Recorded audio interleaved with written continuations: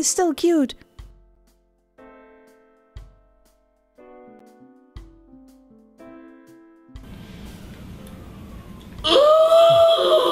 Hello and welcome to my YouTube channel. I am Espoir du Vide, and today I'm very excited because a game I really like has gotten a major update. I've played this game before, and there should be a link to it somewhere, like either on the screen or in the description. But since it's been so long, I think I'm going to play it from the beginning, because even I forget what happens.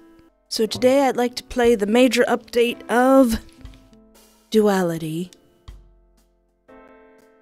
Merde. Poopy. Excrement! Why did it need to start pouring now, on the very day that you didn't have enough money for a taxi? You run as fast as you can, using your arms as a very poor shield against the vicious rain. It's like the sea is being emptied over your head. This isn't going to work. You're getting soaked. You're going to have to find shelter and wait until the rain stops if you don't want to catch a cold. The flower shop ahead of you is displaying a very obvious open sign on its window. That will do. Actually, that would be really sweet. Oh no, it's raining. Let me just duck into this flower shop. Oh no, a cute man. You open the door and rush inside.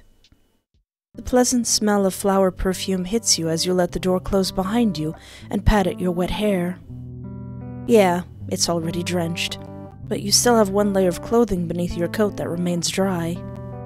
A small sigh escapes you as you look around. A large variety of plants surround you, from colorful roses to potted little succulents. At least you ended up in a nice shop. Oh, pretty bad weather today, huh?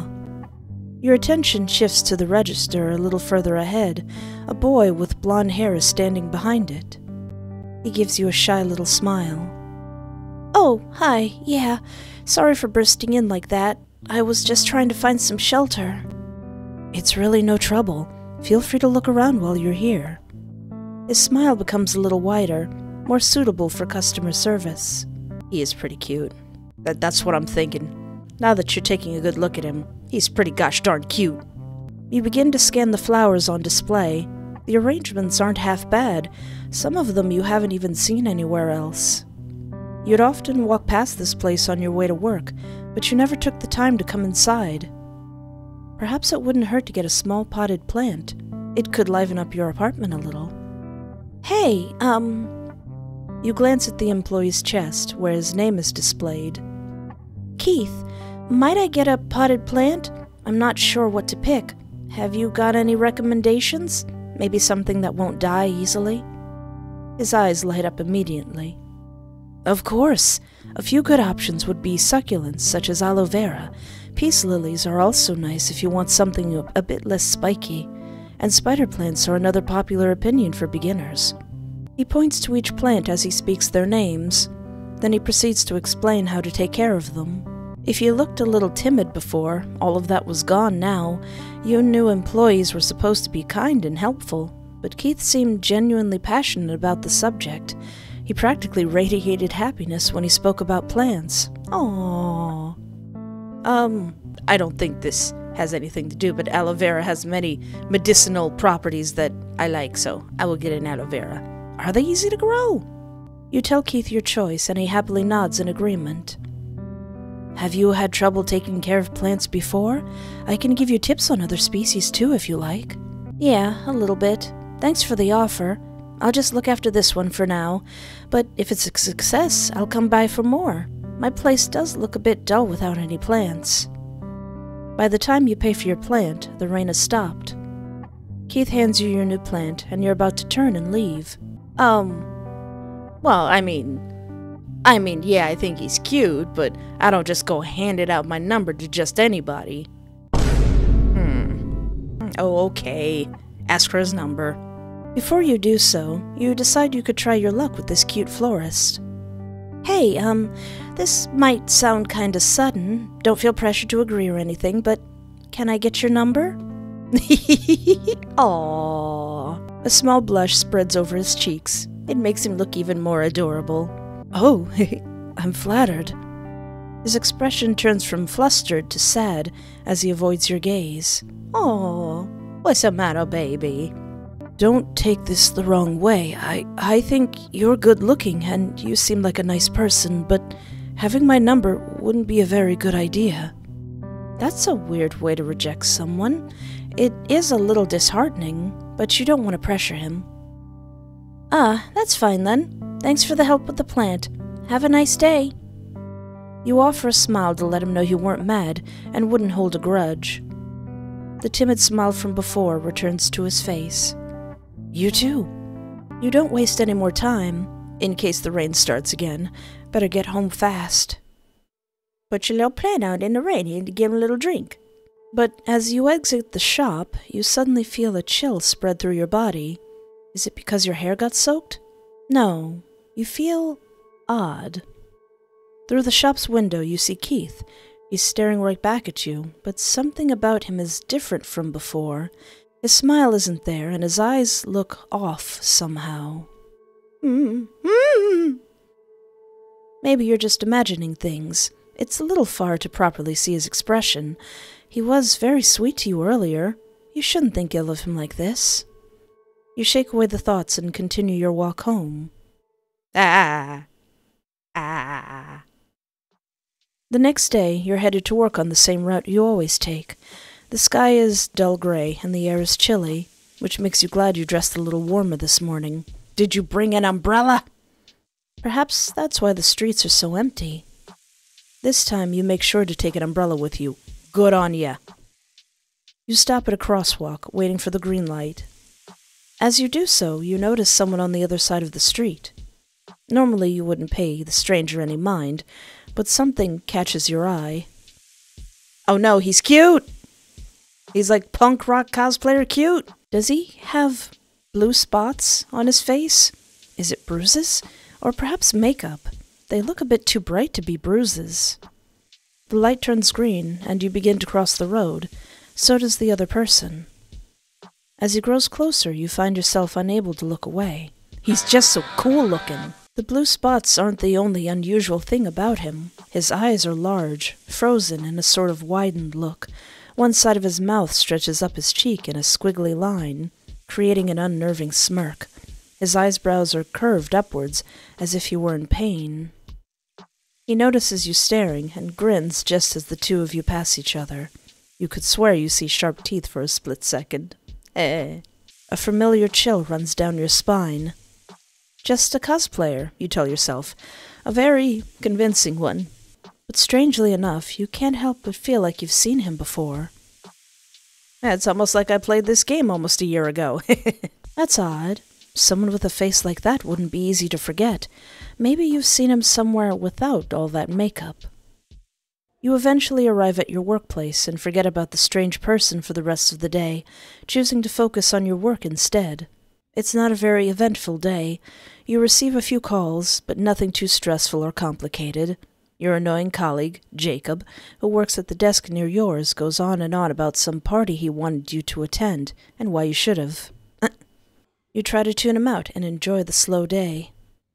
Several hours later, you're standing in the elevator, tired and ready to head home on a well-deserved rest. You say goodbye to a few co-workers on your way out. As you exit the building, you find someone leaning against the wall by the entrance, arms crossed. Hey! It's the guy you saw on the crosswalk. The grin he gives you is just as creepy as the one from earlier today. Did he follow you to work? For how long has he been standing there, waiting? He's looking at you as if he's expecting something. Can I help you? Sure you can. You can give me your number. Well, I mean, if you're gonna approach me like that, no, honey, no, that's too creepy. No, I mean, you're absolutely cool looking, but no, barely a hi, hello. Sorry, but I'm gonna have to say no. You hurry past him, hoping he won't follow. It doesn't seem like he does. There's no sign of him for the rest of the way. You get home and unlock your door. The apartment is just as you left it, except for one small detail. You notice a slight breeze as you take off your coat. Sir, That's odd. All the windows are supposed to be closed. Why is this ominous music playing? A knot forms in your throat as you begin to look around, stepping carefully in case something might jump out at you from the darkness. As you turn the corner, dread spreads through your body. The light in your kitchen is on, and the door is cracked open. How dare you? You better not be eating my Funyuns. I wonder how many jokes I'm going to reuse in this playthrough. You consider grabbing a weapon, but you don't really own anything that could serve as such, other than the knives in the kitchen, that is. You can get creative. That plate right there, that could be a weapon. That lamp, deadly. A part of you tells you that you might have forgotten to turn off the light when you left. Don't panic just yet. You begin to take a few more careful steps towards the kitchen and cautiously push the door open further.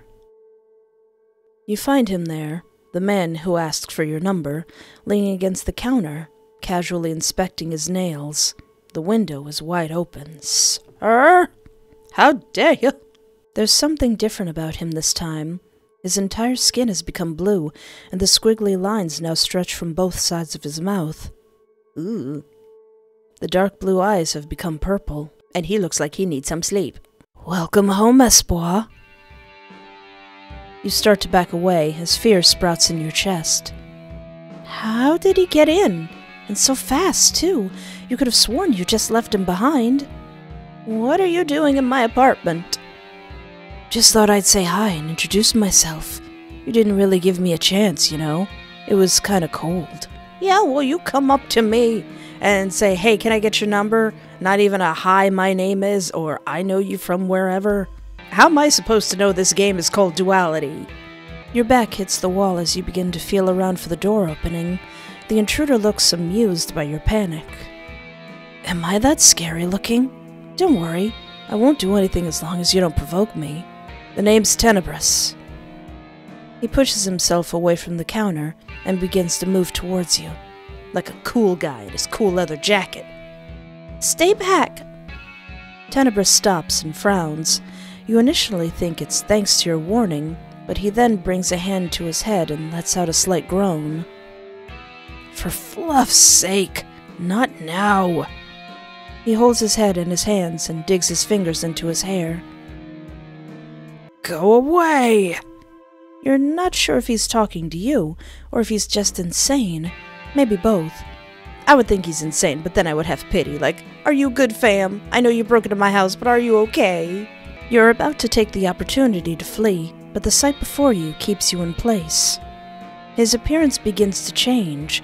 The blue skin turns rosy. The squiggly lines revert back into a normal-shaped mouth, and the eyes shrink down. Oh, hi. By the time he lowers his hands and looks at you, he's turned into a different person. A person you've seen before. Keith? Oh, Keith. I'm so sorry. This shouldn't have happened. It's all my fault. You're so stunned you can barely form a can't even form a comprehensive sentence. Are you in some kind of messed up dream? How? What? What the heck just happened? It's a bit hard to explain. He looks at you with unease. Are you going to call the police? I don't know. I probably should. I want an explanation. Do you have some kind of double personality?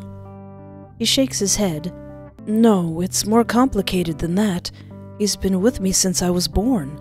He's like a separate entity. There's no way that's possible.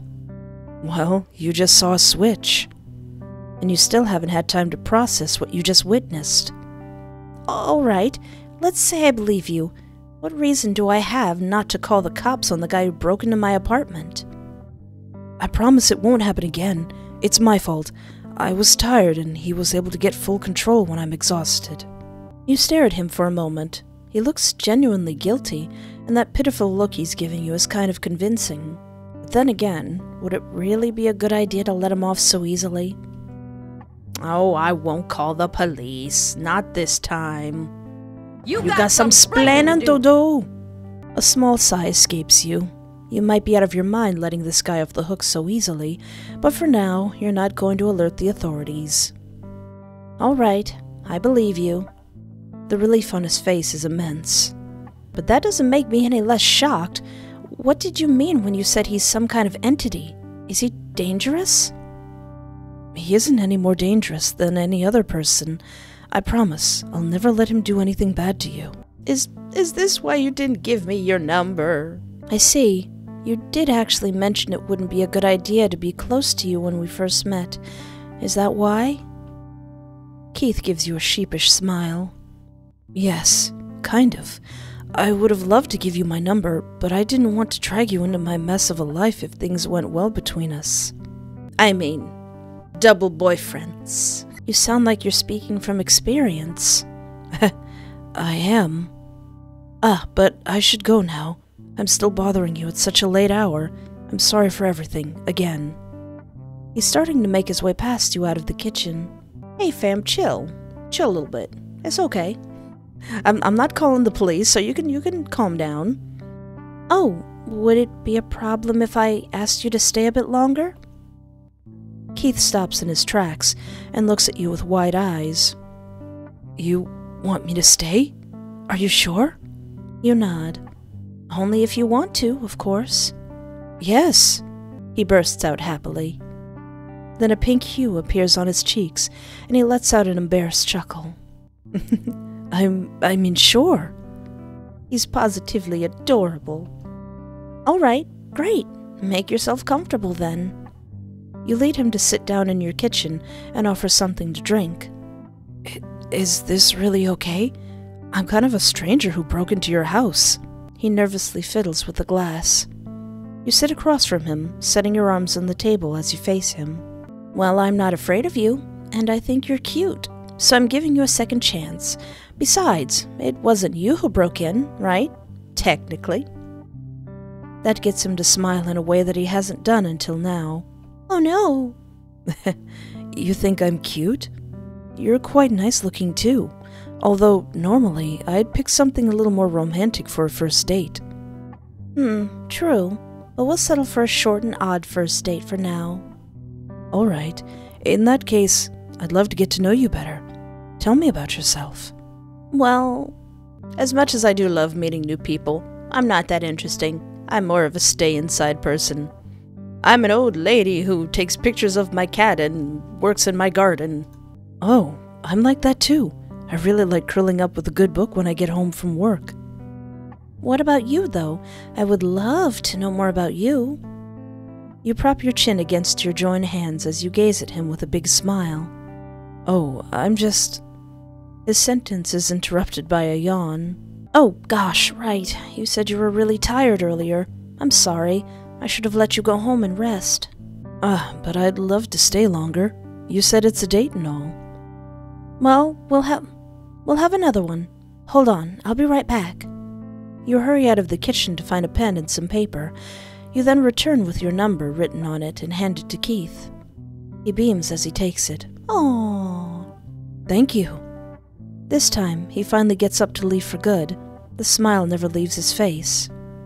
You see him to the door. It's dark out, so be careful. I will. Don't worry. Good night, Espoir. Your gaze stays on the door for a while longer after he's closed it behind him. Looks like in the end, you still scored a date with the flower boy. Hehehehe. A wide grin spreads over your face. You can't wait to see him again. Yippee! Date 2! A new day starts and the weekend along with it, but your mind is stuck on the guy from last night. You still have so many questions. If you hadn't exchanged a few messages with him after he'd left, you'd think it had all been a dream. It's exciting! You can't believe your luck. How many people get to experience something crazy like this? The excitement is making you restless. What will happen next, you wonder? You have a light breakfast and decide to go on a walk to settle down a little. Better yet, perhaps you can drop by the flower shop. Perhaps Keith will be there again. The weather is nice today, somewhat warm for the middle of autumn, but pleasant nonetheless. It's not a long walk to the shop. It's funny how close by it is, yet you've never paid it much attention. The flower perfume hits you as soon as you approach it. A girl with bright green hair is tending to some of the plants outside. You think you've seen her once or twice before on your way to work. Since she looks busy and you're not here to ask about plants, you walk past her and push the door to the shop open. The bell clinks and clanks above your head. Keith is standing behind the counter, adorably. Only this time he's not alone. A middle-aged woman in a pink coat is grasping her purse very tightly as she speaks in an aggravated tone. Uh-oh. This is unheard of. You're refusing to take my order? I'm sorry, ma'am. It's not that we don't want to do it. We simply can't get all of it done in such a short amount of time.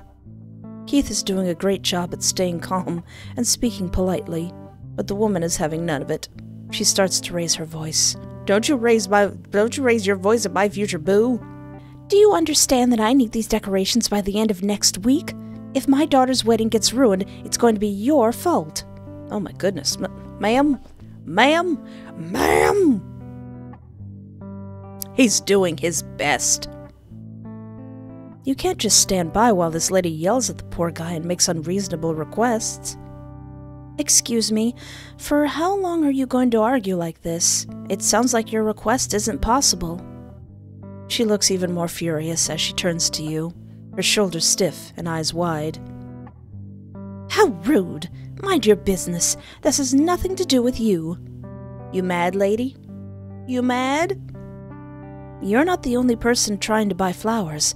I think it is my business if you plan on standing here screaming for God knows how long. Why, you... Uh-oh. Hey, lady, scram! The woman is cut short by a much deeper voice than Keith's. Uh-oh. She turns around, startled. Her eyebrows shoot up into her bangs, and her mouth falls open when she sees a pair of wide, red eyes and rows of sharp teeth greeting her in place of Keith's gentle face. She lets out a yelp and takes several steps back until her heel hits one of the potted plants being displayed. Oh, he's so cute in his work uniform, but also, oh no! You imagine that it's probably what you look like when you saw Tenebris standing in your apartment. Watching him scare the heck out of this rude woman is somewhat satisfying, though. Some kind of whine comes out of the woman's throat, something akin to a wounded cat. She then quickly hurries out of the shop, pale as a ghost. We meet again. Oh, hi. Sorry for breaking into your home the other day. I don't really get how human rules work sometimes. Keith said I messed up. Aw, he don't know stuff. So, you didn't know? I hope you don't mind me asking, but what are you exactly? He's about to respond, but he gets distracted by something behind you. You turn and see the girl with green hair through the window. She's about to return inside. There's no time right now. I can explain if you come by again when Keith finishes his shift at 2 p.m. All right.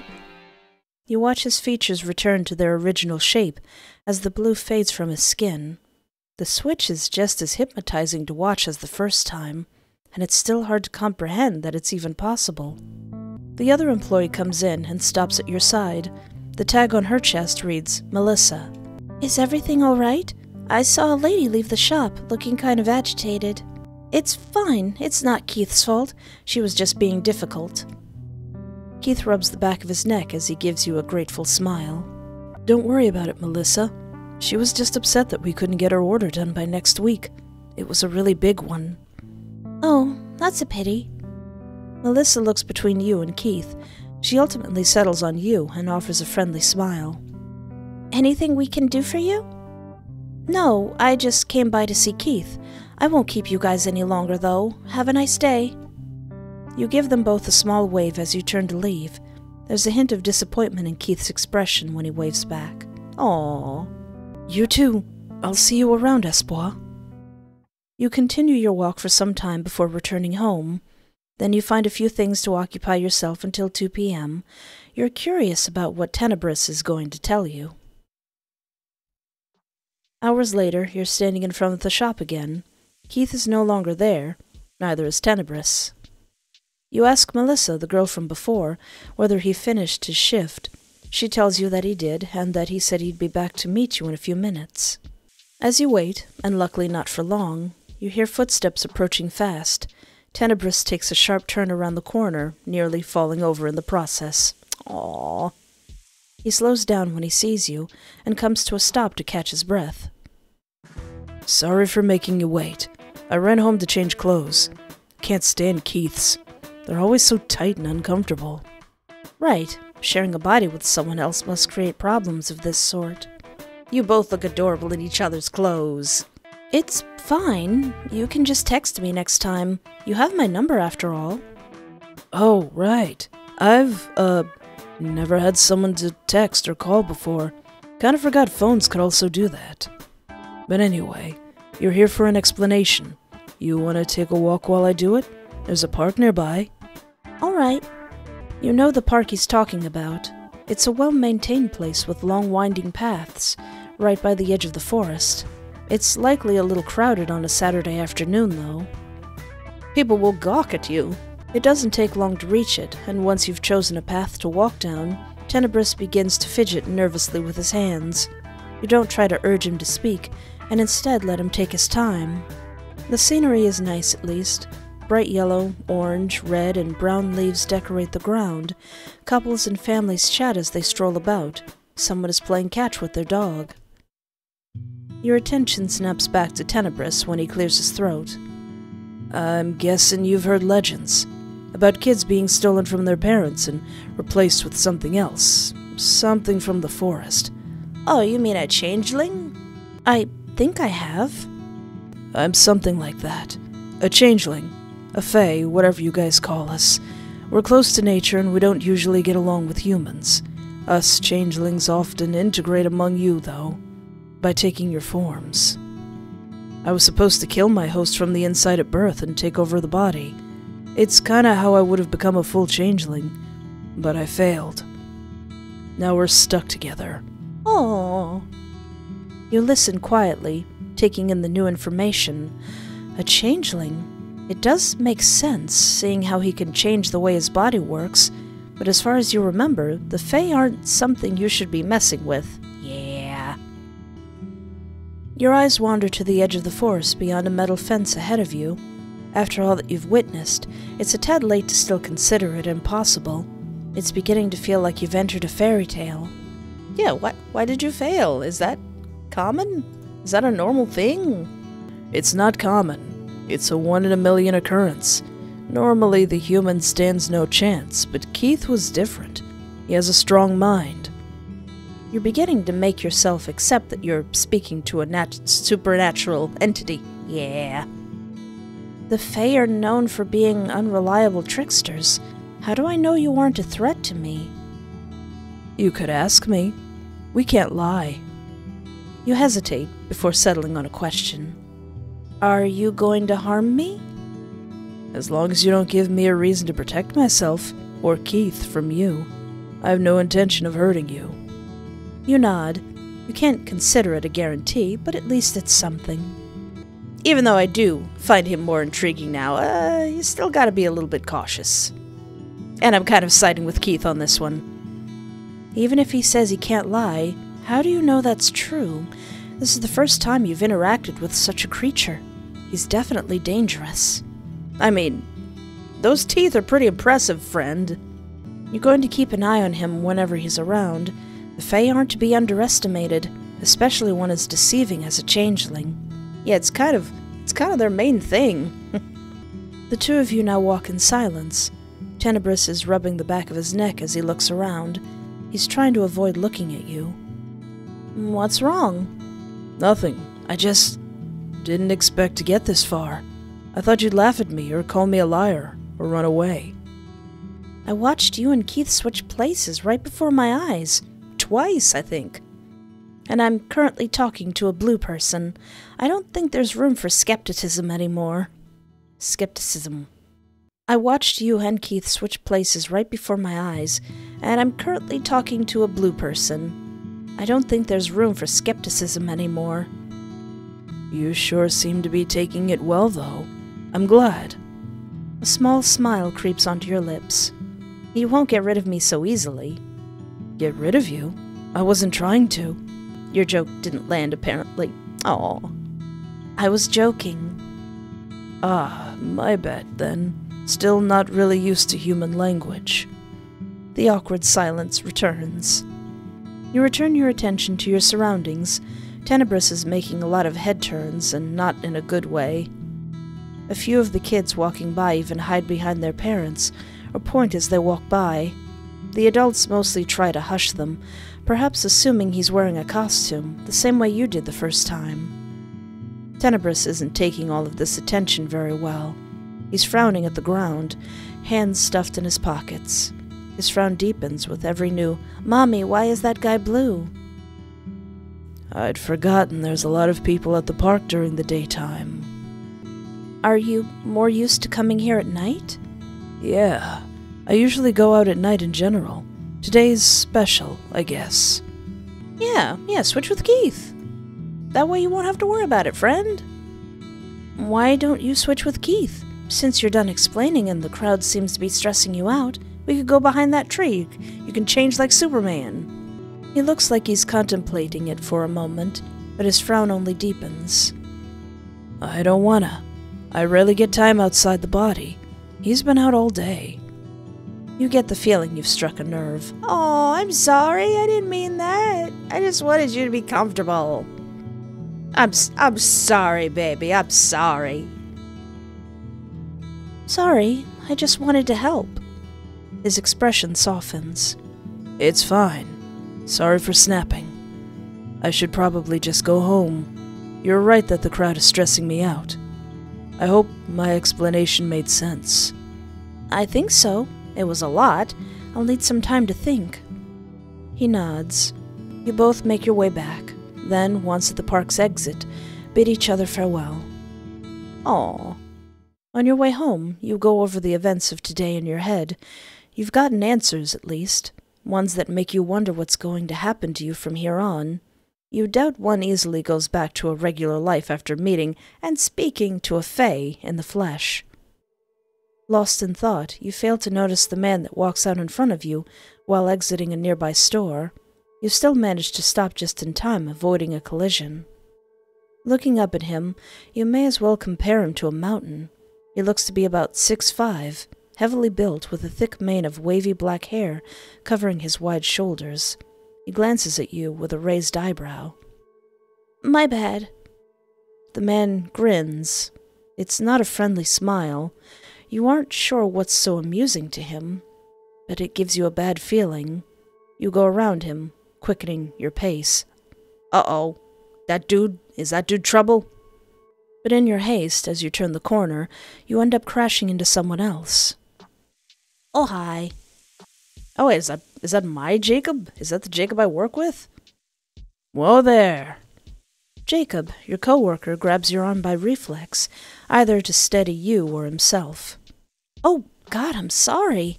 I just saw a huge guy who looked really, really cool. No, I should apologize. I was distracted by Cookie and wasn't looking where I was going. You look down at the dog in question, who stares back up at you, wagging her tail. Oh, Cookie's an adorable name. Crumb, Jacob's other dog, is also at his side, but she's too busy sniffing the ground to pay you any attention. Aw, Cookie and Crumb, aw. This is the first time you've seen them in person. Although you're aware of their existence, Jacob brings them up often when he talks to you at work. Oh, it's such an adorable name for doggies. It wasn't just you. I've had some strange things happen lately. I guess it made me kind of stressed and paranoid. Weird things? Like what? You realize your mistake. Maybe you shouldn't have said that. You can't exactly tell him the truth. He'd think you're insane. But he's also the curious, insistent type. He'll likely try to get at least some form of minimal information out of you. Yeah, let's change the subject. What are you doing in this part of the city? It's probably best that you change the subject and try to distract him with something else. Yeah. Oh, it's complicated, but I thought you live in a different area. What brings you to this part of the city? A friend lives here. He wanted me to come by and bring Cookie and Crumb with me. The furballs love him. He wants to get his own dog, but his girlfriend says their place is too small. They can't really afford to get a bigger one right now, so... Jacob continues to talk in great detail about the lives of people you've never met and aren't interested in knowing about. Still, the mundane conversation makes you forget about the weird man from earlier and the sudden fear he struck in you. You eventually part ways with Jacob when he realizes it's about time he got home and fed his dogs. The little hallway of your apartment is a comforting sight when you finally make it home. It's only late afternoon, and yet exhaustion is already weighing on your mind. Might as well spend what little is left of the day relaxing. You change into something comfortable, get yourself a quick snack, and plop down on your couch to see if you can find something nice to watch. Maybe a show you haven't tried yet, but have been meaning to. Several episodes play. You're paying attention at first, but as the hours pass, the exhaustion begins to take over. Your eyelids grow heavy, and your head slips to the side. Nestled comfortably in the blankets, you drift off to sleep. Oh, hopefully nobody sneaks in my house. Oh no! An odd scuttling sound causes you to jolt awake. The room is now dark. Can't even tell whether your eyes are open at first. When did you turn off the TV? In your state of half-asleep confusion, you can't tell whether the sound you heard was real. Groggily, you force yourself to sit up on the couch and squint as you feel around for your phone. Then comes the scuttling sound again. You freeze. It wasn't your imagination. It's coming from the corner of the room. Slowly, you turn your head. You don't see anything out of the ordinary. The plant you got from the flower shop is sitting there, undisturbed. I hope you remember to water it.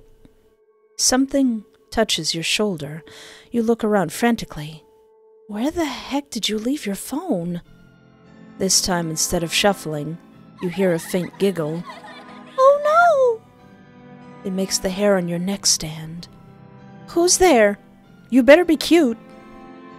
Somebody whispers. You can't tell where it's coming from. Everywhere or nowhere. Pretty little human. Ugly little human. The gods have forsaken you. The giggling gets louder and louder. Who are you? Why are you in my home? What do you want? You scramble off of the couch and run to the light switch. The light turns on. The voices stop. The room is empty. You now realize your heart is hammering in your chest, as it should be. You stand there for a few moments, waiting for something to happen. When it doesn't, you force yourself to move. You find your phone, march to the kitchen and grab a knife, then proceed to search your entire apartment for supposed intruders. Well, yeah. You mess with my life, you get the knife! Half an hour later, you found nothing, but you did calm down.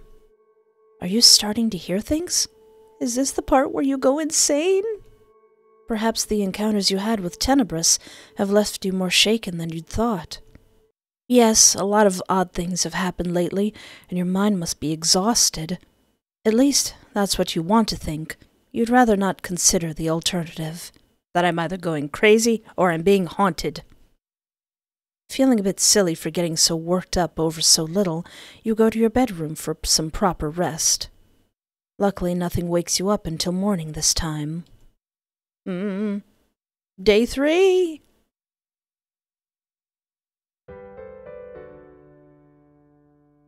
A week goes by. Every once in a while, when you're alone at home, you think you hear strange sounds again, like cockroaches. They appear, only to die out, and then reappear another night. They're always quiet, hushed. You can never tell for certain whether you're imagining things. It worries you. Are you losing your mind? You try to ignore them most of the time and blame it on the fact that your life has recently taken a turn for the unusual. You haven't had time to see the Florist and the Fae possessing his body again. Aww. But the three of you still spoke through messages a few times throughout the week, and whenever you spotted Keith in his shop on your way to work, you would wave and he'd wave back. Eventually, Keith got you to agree to meeting up again. He suggested a little restaurant where the two of you could get lunch together. Aww. I'm going mostly for Keith this time, but Tenebris will get love later. You're currently getting ready for said outing and wondering what to wear. Yeah, we're going on a date. I want to especially look sharp and nice. You pick one of your best outfits, make sure your hair looks good, and add an accessory or two.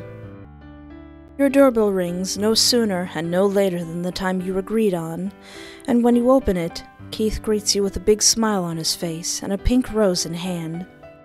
Oh, he brought me a flower. Hello, Espoir. Hi, you're punctual. Of course. I wouldn't want to make you wait or rush you. And this is for you. He holds out the rose to you. Tell him I don't like it. What bizarro universe would that take place? Thank him profusely. Thank you. It's lovely. You take it and bring it to your face to take in the perfume. I'll put it in a vase, and then we can go. It'll only take a minute. He nods. Oh. Once that's done, you lock your door and make your way out of the building, Keith at your side. The bus station isn't far. You make small talk on the way. It's all going fine, until you get on the bus and notice he keeps glancing at something behind you from time to time, with his slightly irritated expression. You turn your head and find nothing out of the ordinary other than people on the bus. Is something the matter? Someone kept... no, it's nothing. Are you sure? Yeah, don't worry about it. You shrug it off in the end. The restaurant is not what you expected. There's so many plants and pots on tables, climbing the walls and adorning windowsills. You'd think the building doubled as a botanical garden. I want to go. Is there a place like that where I want to go there? There are ficuses, small lemon trees, countless colorful orchids, Philodendron. Lilies, and in a corner you spot an impressive wisteria bonsai tree. Ooh. Keith picks a table by one of the windows, next to a row of orchids. You're compelled to pause and admire their bright colors before sitting down. The waitress comes by and sets down 2 menus. You pick up yours and begin to scan the options. There's plenty of dishes you're familiar with, but also a few you've never tried before. Ooh. Yeah, I want to try something new. Getting something new wouldn't hurt. Maybe you'll discover your new favorite dish. Found anything you like? The food here is both good and affordable. It's hard to believe how beautiful the interior is as well. I think I did, and you're right. It's kind of impressive. How did you find it? Tenebris did. He sometimes wanders the streets in the evenings and finds all kinds of interesting little places. The waitress returns to take your order. You tell her yours, and Keith gets pork with roasted potatoes. You can't help but notice the waitress is a little extra cheerful while speaking to Keith. She even compliments his choice of food. You try not to dwell on it, and tell yourself it could be because he's a regular. Oh, how's the plant doing, by the way?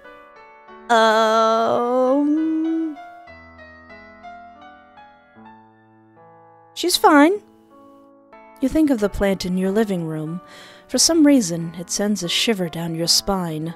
The odd sounds you've been hearing come to mind. You push them away and focus on the question. It's doing well, actually. Your instructions did help a lot. I also did a bit of research on my own. That's great to hear. You can always ask me again if you run into any problems. Did you give it a name? A name? Yes, I name all my plants, though I suppose not everyone does that. Yeah, I should give it a name. Oh, maybe I should give it a name then. What are some of yours called? He perks up cheerfully. Oh no, you can't stop him from talking about plants. My prayer plant is called Dimitri. I named that one. And my white orchid is called Cream Puff. Tenebris named that one. You snicker. He named a plant Cream Puff? Maybe I should ask him to name mine too. I can ask him right now. You can talk to him when he's not out? I can. and he can hear my thoughts in return. What does he think, then, about my plant? He says you should name it Sherbert. I like that name, Tenebris. I like that name. You shall now be christened Sherbert. You let out another snicker. Sherbert it is, then. Silence falls between the two of you for a little while. Anyway, why don't you tell me more about yourself? I'll save Tenebris for later. Me? Well, other than being passionate about plants, I also like to read. Really? What books do you read? Mystery, fantasy, and sometimes a bit of romance. You like romance? That's rare for a guy. Is it a bad thing? No. Why would it be? Not at all. It's just your preference. You think so? I, actually read it quite a lot, but I didn't know how it'd come across. I'm not that judgmental. You read what you like, friend. It's rare that people read nowadays anyway, myself included. Sorry. I'm probably just used to being judged for it. I'm glad you aren't like that, though. What about you? Do you like reading? Yeah. I used to read a lot. I used to read books upon books, but my attention span just kind of faltered. Yes, but I prefer playing visual novels instead of reading books. Yeah. Oh, I haven't played any. What are your favorite ones about? You make a few short summaries of your favorite visual novels. He listens intently, asking questions every once in a while or expressing interest in certain plots and characters. So there's one where a cue ball, golf ball-headed, gray alien man comes up to you and proclaims himself your boyfriend. And there's one where you meet a dude with green hair in a library and he starts spouting off really hot poetry and then he tries to drag you into the forest. And then there's a really cool one where you're like trapped in a mansion and you have to be a maid for 7 hot vampires. And there's also one where you have an imaginary friend who's actually a fae and not imaginary and he's really, really hot. And there's also one where you're like being stalked by an all-powerful superhero. And then there's one that takes place in a place called the Uncanny Valley and there's a creepy guy who's stalking you who's actually a cute little one-eyed furball. And then there's one that... Get on with it! Yes! Get on with it! My, Espoir, you have quite the taste in visual novels. Oh yeah, and then I'm playing a really, really cool one called Duality. As the conversation fades off, Keith takes on a serious expression. He presses his lips together and looks to the side before fixating his gaze on you. Espoir, can I talk to you about something? What do you need, fam? What is it? I know the situation is strange and uncertain, the whole thing with me and Tenebris. If you're wary or worried, you don't have to stick around. It's not too late. You can still back out, now that you know what Tenebris is. You can leave us forever and nothing unpleasant will happen. We won't bother you again. That night, when we broke in, I was scared. I tried to reassure you that everything would be fine, but to be honest, I don't know if I can guarantee that. It was selfish of me to pretend Tenebris can't be dangerous. I want to apologize. No. I'm not gonna back out, it's fine. No, we can make this work. I know we can. No, I can handle it. I've decided I want to get to know you. Keith doesn't look as certain as you. Are you sure? I am. He sighs and runs a hand through his hair. Despite this, he's fighting back a smile. It's quite selfish of me that I was hoping you'd say that. I suppose I'll have no choice but to make sure you don't get hurt. Thank you, me sweet baby. I pet your head, sweet baby. I should be the one saying that. Thank you for trusting and believing in us, even though you barely know us. We'll try our best to become deserving of it. You smile at his resolve. You change back to a more carefree topic for a while. So then there's this other game where until the food arrives, you both fall back into silence for some time as you dig in. As long as I didn't order anything with coconut, I enjoy what I ordered. Keith was right when he said the food here is good. You're very happy with your order. He looks like he's enjoying his food as well, or at least you think so. He's looking at you more than he's looking at the food on his plate. Aww. At some point, in between bites, Keith leans against his palms and glances at the orchids by the window. Did you know that green orchids are seen as a symbol of good fortune? I didn't. You follow his gaze to the green orchid he's admiring. Do you know a lot about flower symbolism? I suppose you would, since you work in a flower shop. I work at a flower shop because I love plants, though. I've always found their language fascinating. What about the pink rose? What does it symbolize? Generally, they can mean joy, gratitude, and admiration. They can be romantic, but in a gentler way, not as intense as the red ones. But a single pink rose without thorns can also mean love at first sight. Oh. You don't remember if your rose had thorns or not, but from the way Keith looks at you with shining eyes and a gentle smile, it may have not. Oh, you'd know if it had thorns. Ugh. You finish your food, and so does Keith. He then offers to pay for both orders himself. Aw. It's because he invited you, he tells you.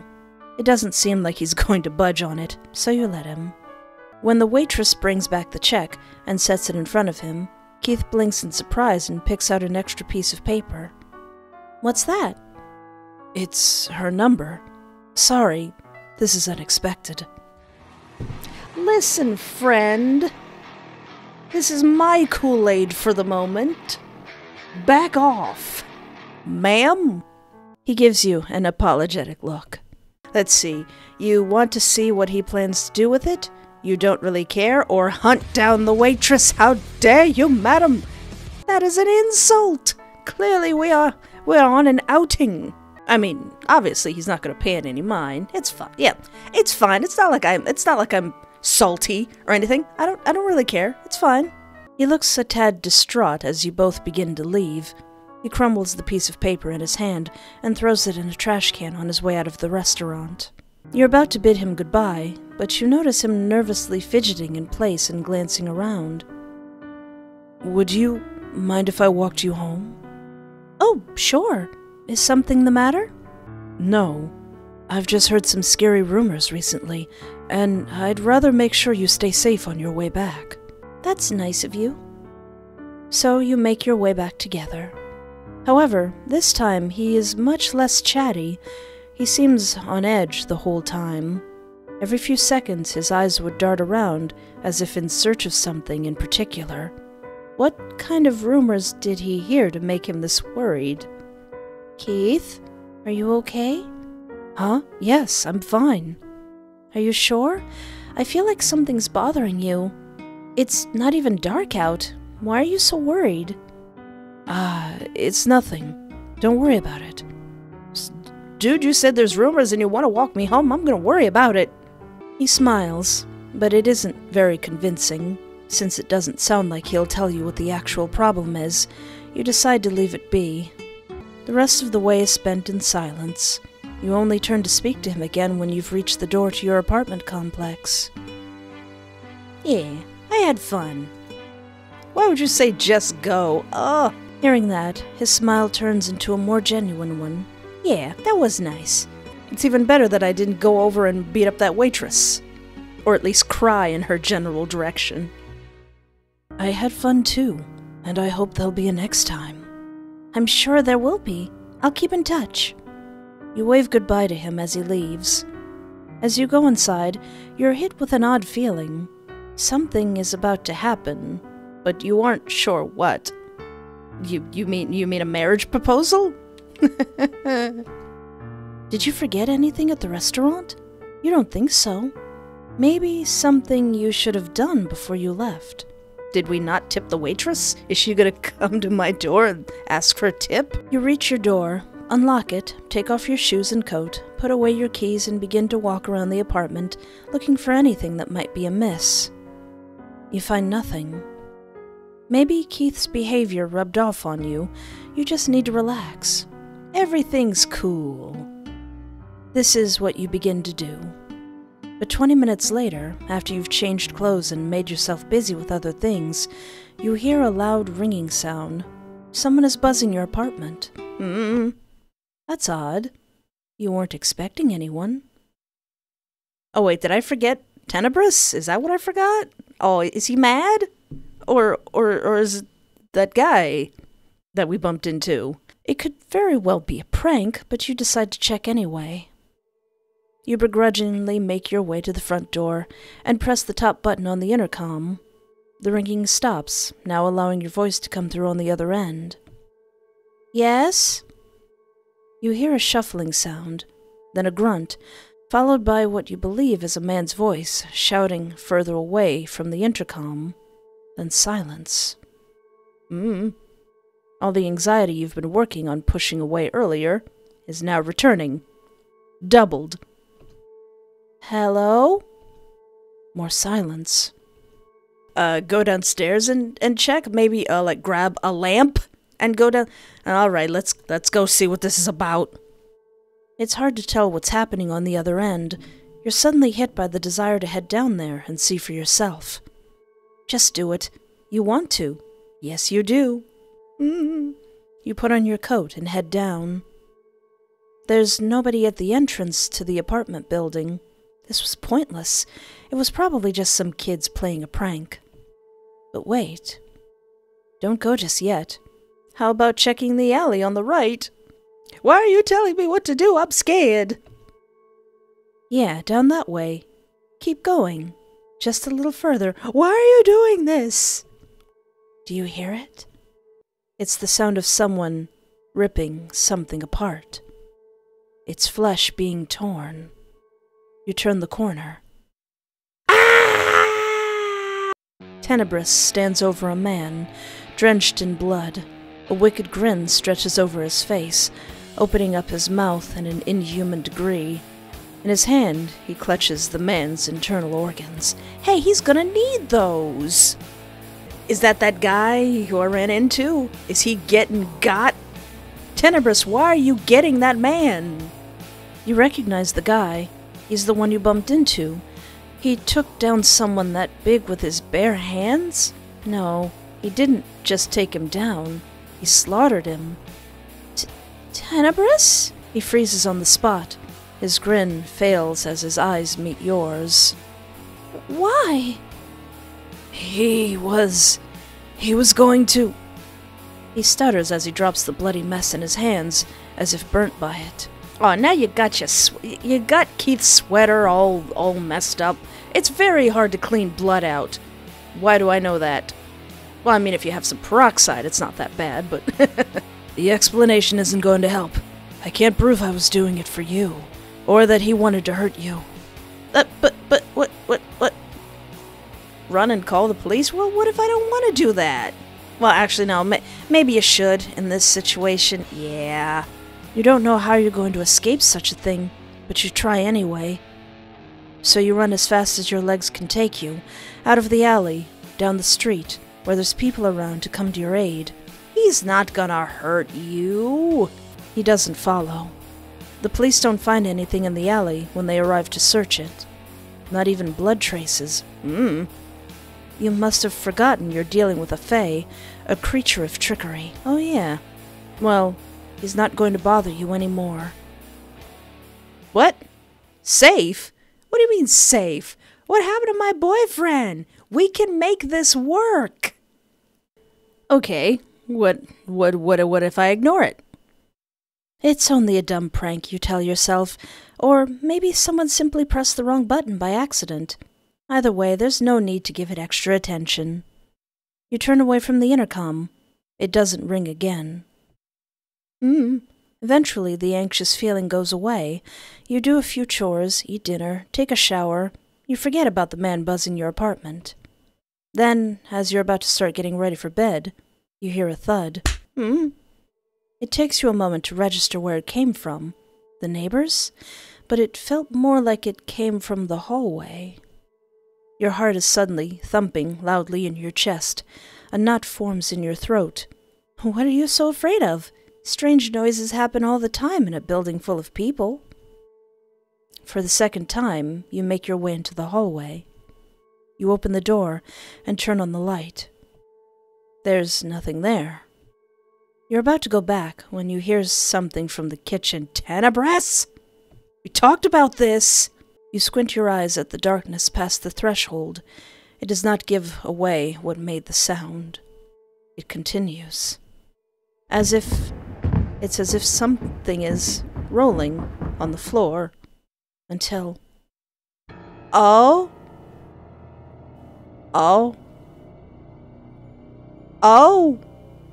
That guy's never gonna get ahead in life. Whom? I probably would just kind of stare at it and go, huh. Pun.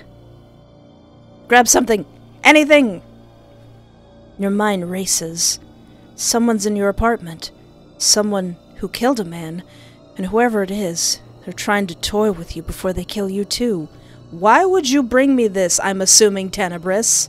Are you like a kitten? You rush to the dresser in the hallway and yank out a drawer where you've hidden a big knife ever since the Tenebris incident. Now armed with a proper weapon, you step back into the living room without taking your eyes off of the kitchen entrance. The best place you can find to hide is the bathroom, after checking to make sure it's empty. With the door locked and the knife clenched tightly in your hand, you call the emergency number. 15 excruciating minutes later, the police arrive.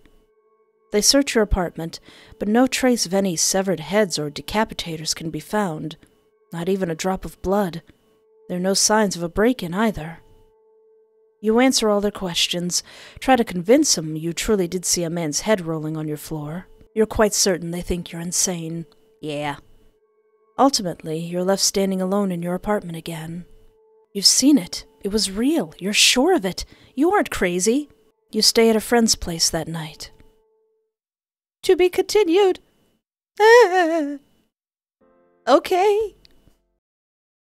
So I've done pretty much everything the same up until, like, maybe now in the date. What if I give Tenebris a bit more attention? You find him even more intriguing now. Sweet Tenebris, you're just like a misunderstood puppy. An actual fae, right in front of you. You feel even more drawn to him than before. Who knows how many more unbelievable things you'll get to witness by sticking to his side. The two of you now walk in silence. Tenebris is rubbing the back of his neck as he looks around. He's trying to avoid looking at you. What's wrong? Nothing. I just didn't expect to get this far. I thought you'd laugh at me or call me a liar or run away. Suggest that you head back so he doesn't need to deal with the crowd. Yeah. Would you rather we left? I can see the crowds are making you uncomfortable. Tenebris glances at you, then frowns at the ground for a few seconds. Ultimately, he sighs and nods. Yeah, let's do that. I hope I did a good job explaining. I think so. It's a lot for me to think about. But I appreciate you being honest. He nods. You make your way back in silence. You get the impression that Tenebris still wants to say something, but he remains quiet. He finally turns to you when you reach the exit to the park. Am I gonna see you again after this? Of course! Of course, baby. We're friends now. Hey, you killed that guy. You didn't kill me. Really? Yeah, why not? He smiles. Aw, I'll see you around then. Yeah. Bye. Aw, awkward baby.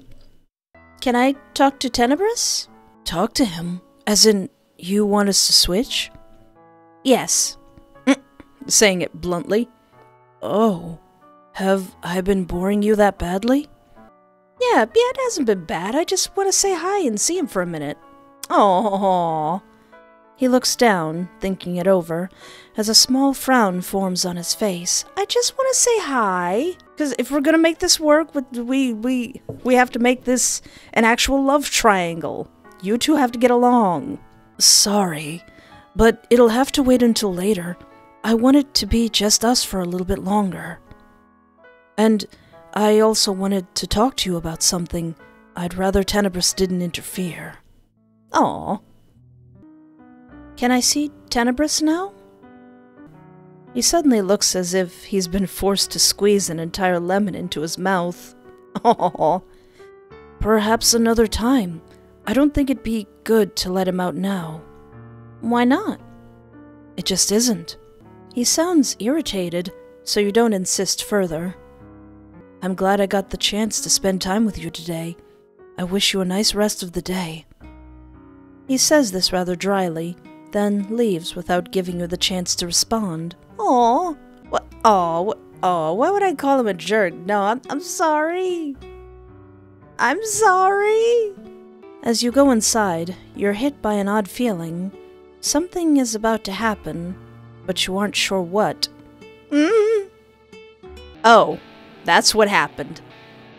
You got something. Okay, what if I go full Tenebris? Absolute Tenebris this time. I don't care much for his looks, even though he is a cutie patootie. Don't bother, he isn't your type. Creepy guy. Sure you can. You can give me your number. You know what? Sure. Why not? You pull out a pen. Is it okay if I write it on the back of your hand? His smirk fades, and he looks at you as if you had just told him you have a horse in your pocket. Wait, really? You nod. I didn't stutter. I take the pen cap off with my teeth. It looks like it's taking him a minute to process this. He eventually holds out his hand so you can write your number on the back of it. Oh, you notice that the blue spots are present on his hands as well, and the blue parts of his skin don't smudge as you touch them.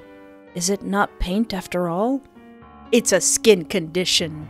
The guy stares at his hand, as if pondering on what to do now. Aw, he's like, I don't know, I didn't think I'd get this far. You just did that so I'd leave you be, didn't you? No, I actually find you weirdly attractive. Yeah. Geez, some of these options are so cruel. I think you look cool. Honestly, your boldness only stuns him further. Since it doesn't seem like there'll be further interaction between the two of you, you leave him to his disbelief and continue your walk home. Leave him with that. Welcome home, Espoir. You kinda left without giving me a chance to introduce myself, you know? The name's Tenebris. A pleasure to meet you. You begin to back away. He makes his move as well, stepping towards you. What's wrong? Don't worry. I won't hurt you. Why are you here? How did you get in? You try to keep your calm for now. Maybe you could make it back to the hallway and grab your phone from your coat. You just need to keep him distracted. Does it matter? I just wanted to talk to you some more. I'm usually not in control for a long time. Not in control? What is he even talking about? You said you like me. You don't mind me staying for a bit, do you? I would have brought you something, but there was no time. He almost seems clueless to how abnormal this situation is. It's the absolute wrong thing you should never do with an intruder and let him stay. You mull this over. Any sane person in this situation would call the cops on this lunatic. But you're not one of those sane people. Nope. Besides, he has this innocent air about him that makes you believe he genuinely means no harm. All right, you can stay for a little bit, but then I'm gonna need you to leave. It's late, and I'm tired. Tenebris gives you a wide, creepy grin, which you assume is meant to express happiness. Oh, yeah, I promise not to hang around for too long. Okay, well, make yourself comfortable, I guess. Do you want anything to drink? Tenebris takes a seat on one of the kitchen stools and nods. The grin never leaves his face. He must be really happy you allowed him to stay. Aww. You open your fridge and name a few things you have in there. After handing him his drink and getting one for yourself, you take a seat opposite of him. This is a weird first date, but I kinda like it. It's nice. It's kinda late, though. Tenebris's face turns a slightly darker shade of blue, and his eyes somehow become even wider than they already are. Oh, you're considering this a date? He seemed very confident before, but now he's suddenly become bashful. If you don't want me to, I won't. No, I mean, yes, I do want you to consider it a date, that is. Aww. He bites his lip, revealing a few sharp teeth. I'm not very good at this. You can't help but let out a small laugh. It's all right. I find it endearing. He opens his mouth to say something else, but winces before any sound can come out. Is something wrong? Tenebris holds his head in his hands and groans. Sorry, I have to go. He stands up and sloppily makes his way to the window. You stand up as well. Are you sure? Let me help. You can't help. It's fine. It was nice to meet you. Aww. Before you can stop him, he's jumped out of the window. Okay. Just did a papyrus, but okay. All you can do is stare in shock. You rush over to see if he's okay. You stick your head out of the window just in time to spot him running away down the street. This is the second floor. How did he do that? So many questions swim through your head. Was this guy even human? This was the second time he'd done something impossible today. The next time you see him, you're going to need him to do a lot of explaining. Or, at least, you hope to see him again, even if it's just to satiate your curiosity. You still had so many questions. If you hadn't exchanged a few messages with him after he'd left, you'd think it'd all been a dream. Yeah, definitely that. It's still pretty exciting. You can't believe your luck. How many people get to experience something crazy like this? The excitement is making you restless. What will happen next, you wonder? Hopefully not a head rolling through my kitchen the next day. What if I don't interfere? I'm sorry, you can handle that Karen yourself this time. You don't want to get involved in what is currently happening. The woman continues to shout about flower arrangements and how she absolutely must have them by the end of the week. Keith's demeanor remains polite, although you do begin to see some strain in his features at one point. He eventually notices you standing behind the woman, and his cheeks turn a bit pink. She smacks her hand against the counter, causing him to flinch and return his attention to her. Okay, that would make me mad. This must not have been the best move on the lady's part. He takes a step back, grimacing. Are you listening? What in God's name? Uh-oh. The cool music has started. Both her and you stare in shock as his skin begins to turn blue. The edges of his mouth stretches out in wavy lines all the way to the top of his cheekbones. His eyes widen and turn purple. His brows furrow. He's hulking out! He's literally going beast mode! You recognize him. It's the guy who broke into your apartment. He snarls at the woman, giving her a full view of his sharp teeth. Get your pruny buns out of here if you don't want to get eaten alive! The woman stands there, frozen, eyes wide and mouth hanging open. She then begins to turn slowly and, wearing the same startled expression, walks to the door of the store and leaves. Once she's gone, Tenebris looks at you. Crap. Hi. I wasn't actually going to eat her. Good, 'cause I was about to ask. Do you do that? Bruh. What exactly is going on? I don't know if you've realized it yet, but I'm not human. I kind of live inside someone else's body. But, He looks towards the door. Your turn to look as well. The girl you saw outside before is standing there, about to come in. As long as you don't give me a reason to protect myself, or Keith from you, I have no intention of hurting you. You nod. You can't consider it a guarantee, but at least it's something. That's not gonna stop me. I'm still gonna flirt with you aggressively. You're not going to let this keep you away. So what if he's a fae? He said he wouldn't hurt you without a good reason. You're not about to get scared and run away. You'd be missing out. Yeah. The two of you now walk in silence. Tenebris is rubbing the back of his neck as he looks around. He's trying to avoid looking at you. What's wrong? Nothing.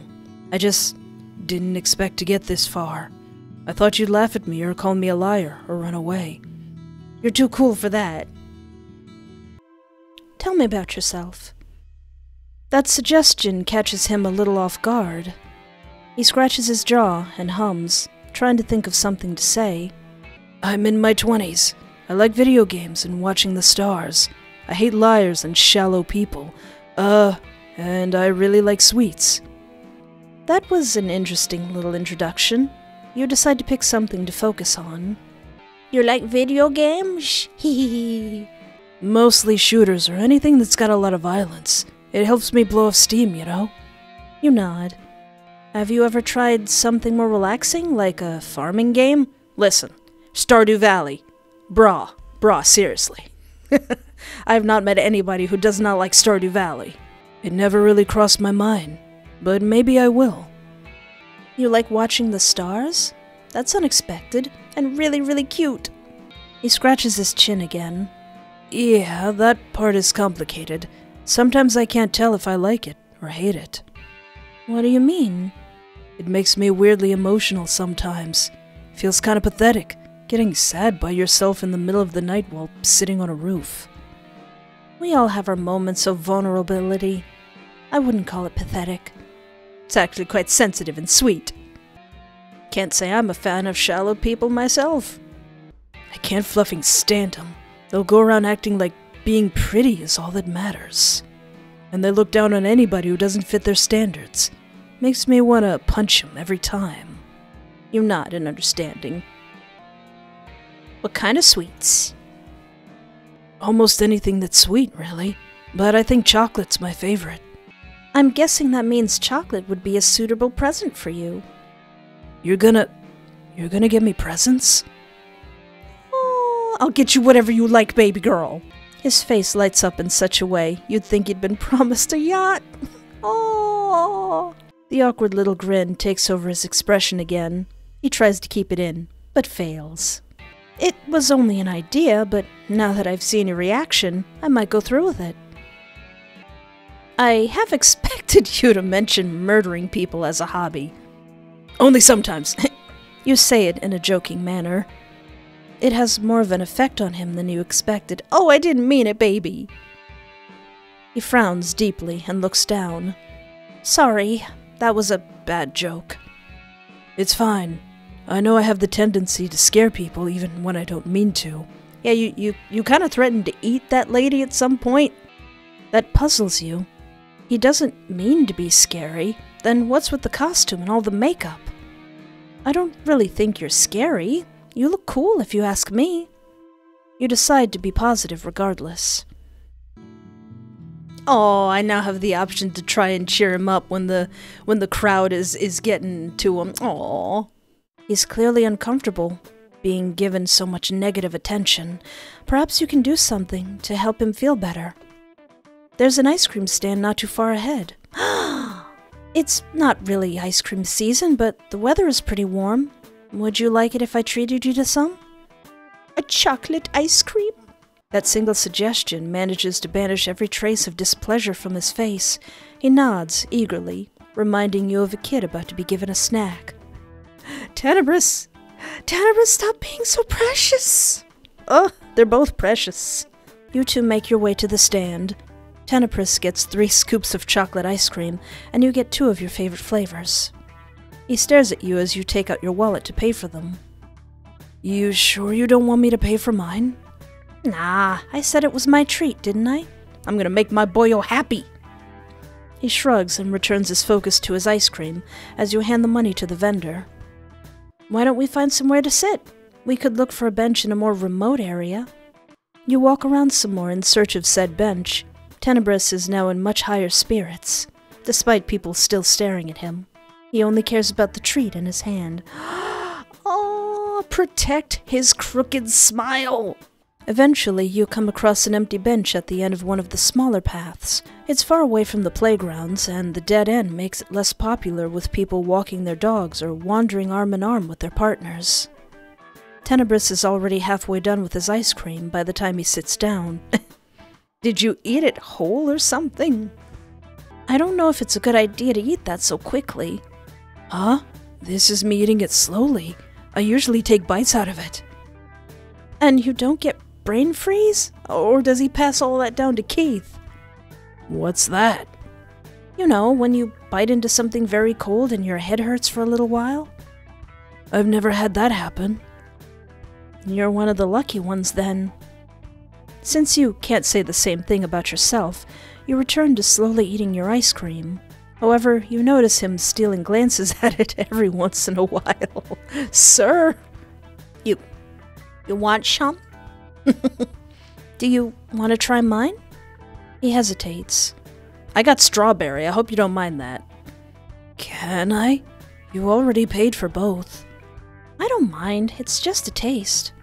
Okay then, don't mind if I do. You hold it out to him. His hand comes to rest over yours as he tilts it towards his face and leans in to take a small bite. I half expected him to, take a whole chunk out of it. Well, do you like it? Chocolate is still the best, but this ain't bad either. Really? So not even an indirect kiss from me can beat your favorite flavor? Huh? He looks between your face and the ice cream. His cheeks gradually turn a bright shade of purple as his gaze finally settles on your lips. Oh, well yeah, I probably would just laugh. You can't help but laugh at his cute reaction. Don't laugh, you tricked me. How did I trick you? I just offered ice cream. He glances off to the side. You can't make out what he mumbles under his breath. Something about kisses. You take pity on him and change the subject. The conversation continues for a while, although Tenebris doesn't always understand certain figures of speech and insinuations. He doesn't let that stop him from enjoying it. He just needs to stop you from time to time to ask what you actually mean to say. Aww. He tells you about the stray cats he feeds in the evenings and his favorite spot in the forest. As expected, he prefers nature and animals over people. Although he doesn't strike you as unfriendly either, maybe just a tad awkward. Aww. Eventually you decide it's about time you headed back, so you start making your way out of the park. Say... Yes? How can you tell when you're on a date? You smile, knowing where this is going. It helps to ask the person, but it usually is a date if two people romantically interested in each other are going out together. So... could this be considered a date? I'd say so. Oh, good. Great. He smiles, sheepishly, as he rubs the back of his neck. You've reached the end of the park. All that's left is to say goodbye. I'll look forward to future dates. Kissy poo! I kiss him on the cheek. Yay, smooches! You quickly dart closer to him and gently grab his chin to plant a kiss on his cheek. His hand comes to rest on the spot your lips touched after you pulled away. He's become a little purple again. Oh, right, yeah. You wave to him as you go. See ya! He waves back, a dreamy smile spreading over his face. Oh. Then comes the scuttling sound again. What? Why? You freeze. It wasn't in your imagination. It's coming from the corner of the room. Slowly, you turn your head. Ah! Editor may be sure to put an arachnophobia warning on there. Ah! Oh yeah, this playthrough I picked the spider plant. Why are you doing that? Why are you doing that? I didn't think the plant choices matter, but why are you doing that? Did I just invite something into my house like gosh darn Pizzeria Simulator? It's there, in the upper corner, stretching over your walls, a horrific spider-like creature. Little glowing orbs peek at you from the depths of what looks like a pot, as long, thin legs grip the walls. Get down from there. Stop that. Don't do that. Scream, look for what? Turn on the light. Maybe it's just a trick of the light. That can't be right. Is there really a gigantic spider in your living room? Despite the slight anxiety it caused you, you convince yourself to get up and turn on the light. Be hilarious if it actually was. When you look back at the same spot, there is no monster there. Only the spider plant sits in its pot on the floor, like any plant should. Okay. Either there was like a trick of the light and the reflection of the shadow was put up on the ceiling, or we're dealing with a demonic entity.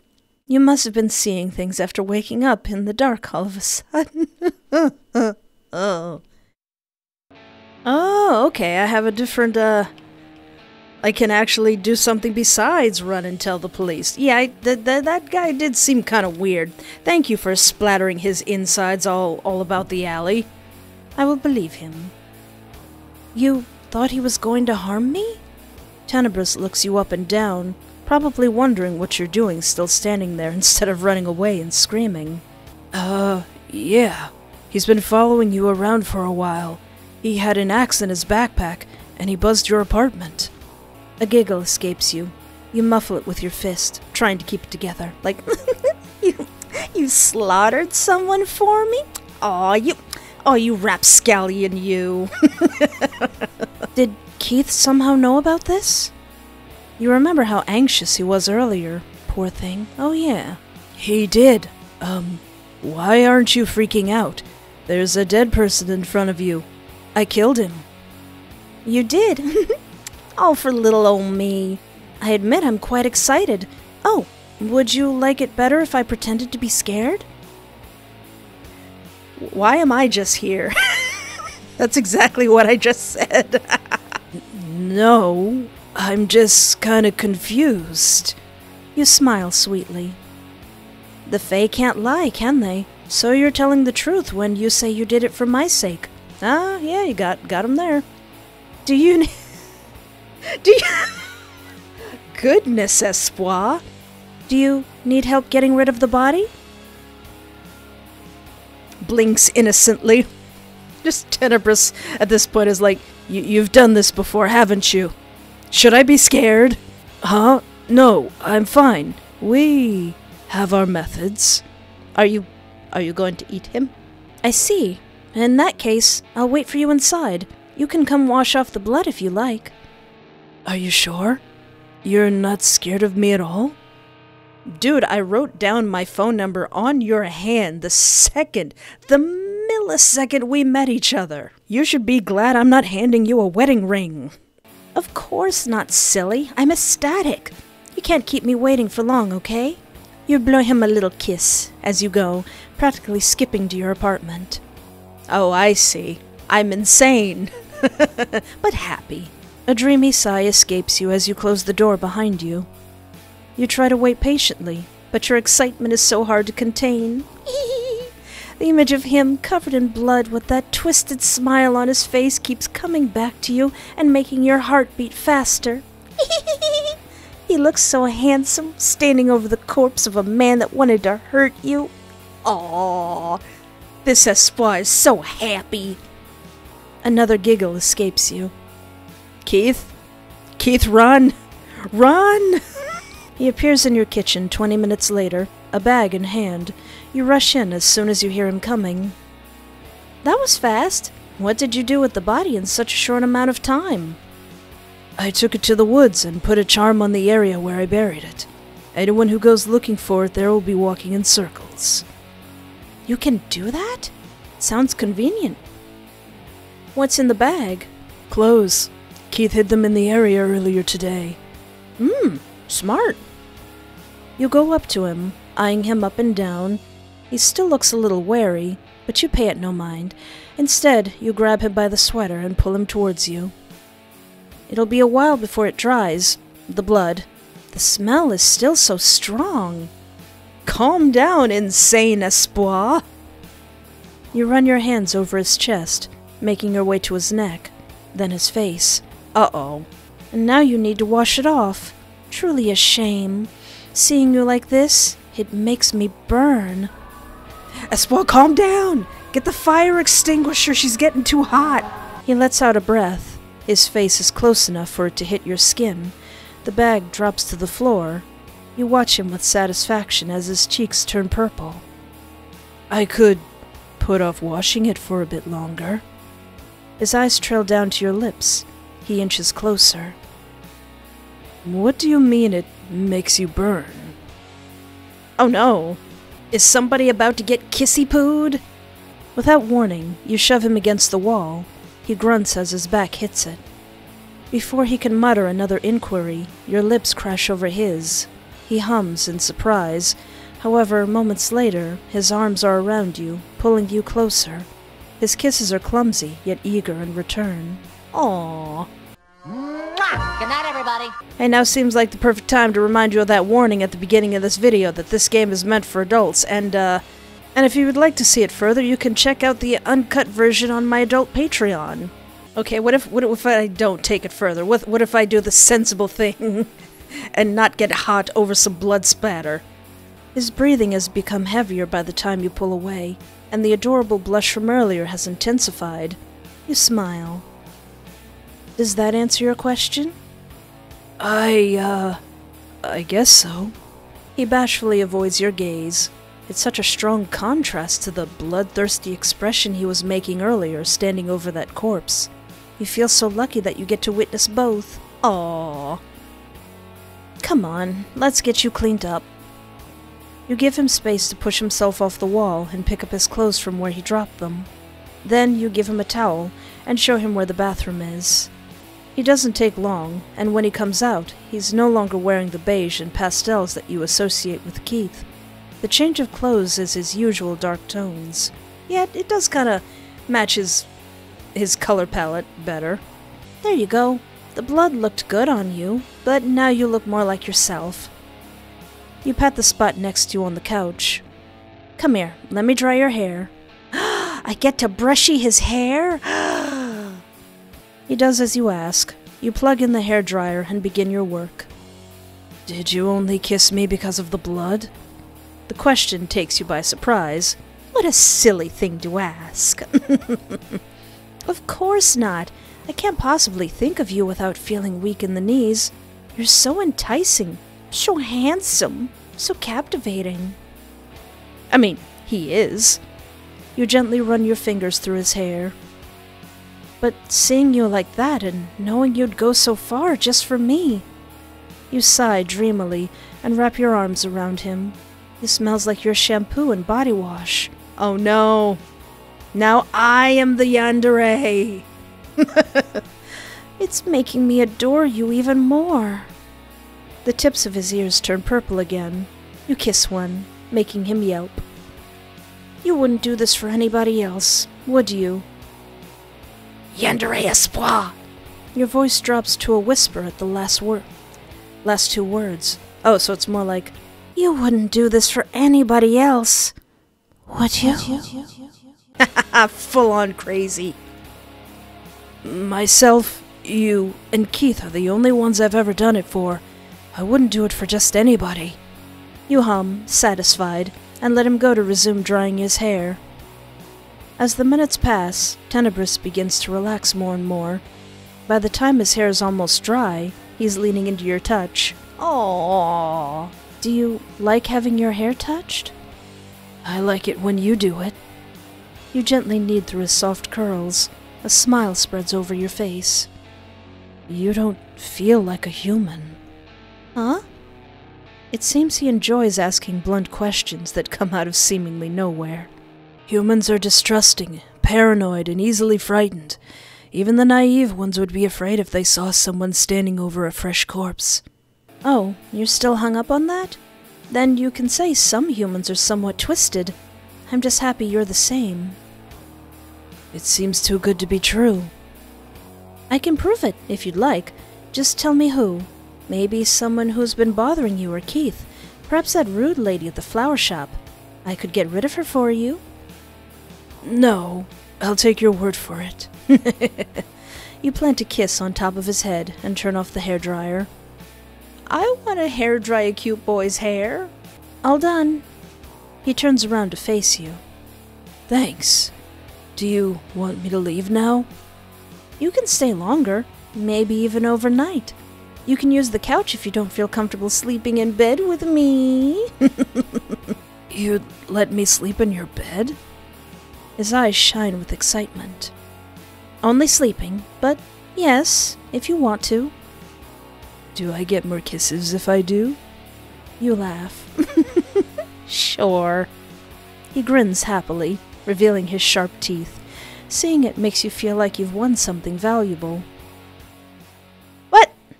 Aw, what's so bad about that ending?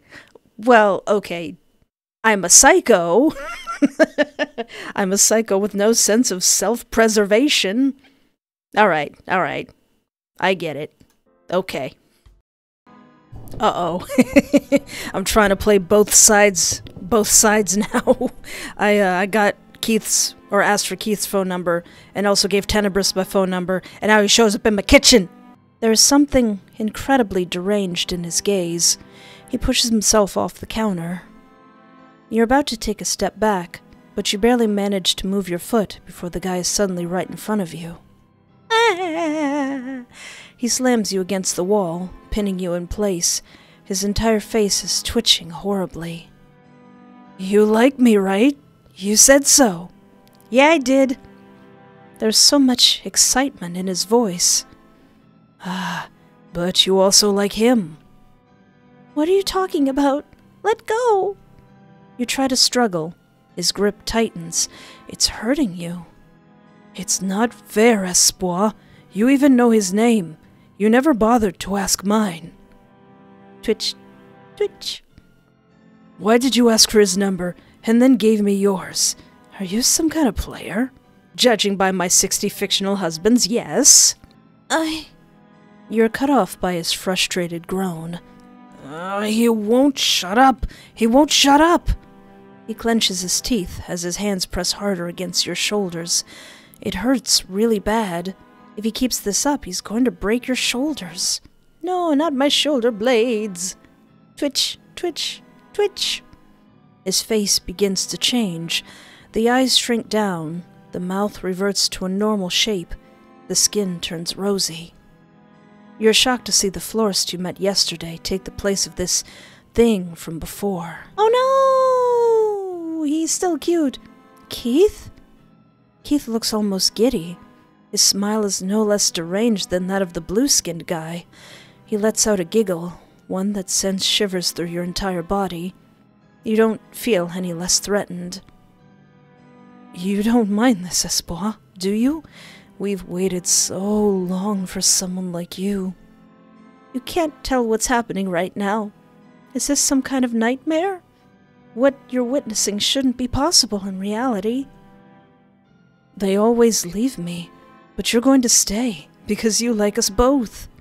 I mean, yeah, we can make this work. You try to break free again, but the arms holding you in place won't budge. Looking down at them, you notice his hands are still blue. It has Keith's face, but that thing from before is still holding you in place. What do you want? Stay with me. Twitch. One side of his mouth begins to stretch again. It goes up and up until it stops right below his eye. Blue spots start to reappear like bruises left by invisible punches. Stay with me. The right eye is widening again. Twitch, twitch. You're not sure which one is talking anymore. Stay with us. The voices become uneven. At parts, you can hear Keith's voice, and somewhere at the back, and once every 2 words, the other one joins in. We will be so happy together. We will never leave each other's side. Oh! Your legs are turning into mush. You want to scream, but no sound is coming out. Never leave us, Espoir. We'll be together until our bodies rot together in a coffin, until the world ends, until there's nothing left but dust. Okay, fellas. Listen. Guys! They laugh and pant, leaning in close to your face. The next sentence comes in a whisper.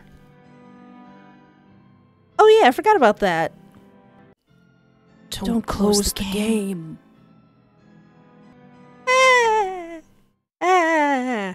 That sure is a bad end. That's a pretty bad, crazy end. We can make this work though, guys. Don't be crazy. Okay, fine. What if I don't want neither of y'all? You don't care much for his looks. I mean, he is adorable and cute as a button, but I'm just gonna resist that. You know what? You're not getting my number either. Nope. Mm-mm. Neither of you. Other than that one odd encounter with the cosplayer guy, today has been rather normal. Still, you're glad to be back. Perhaps you'll order some food. You're not really in the mood to cook dinner. Your mind is going over potential takeout options as you remove your coat and shoes, then make your way to your living room. You haven't a clue about the size of the bullet you just dodged.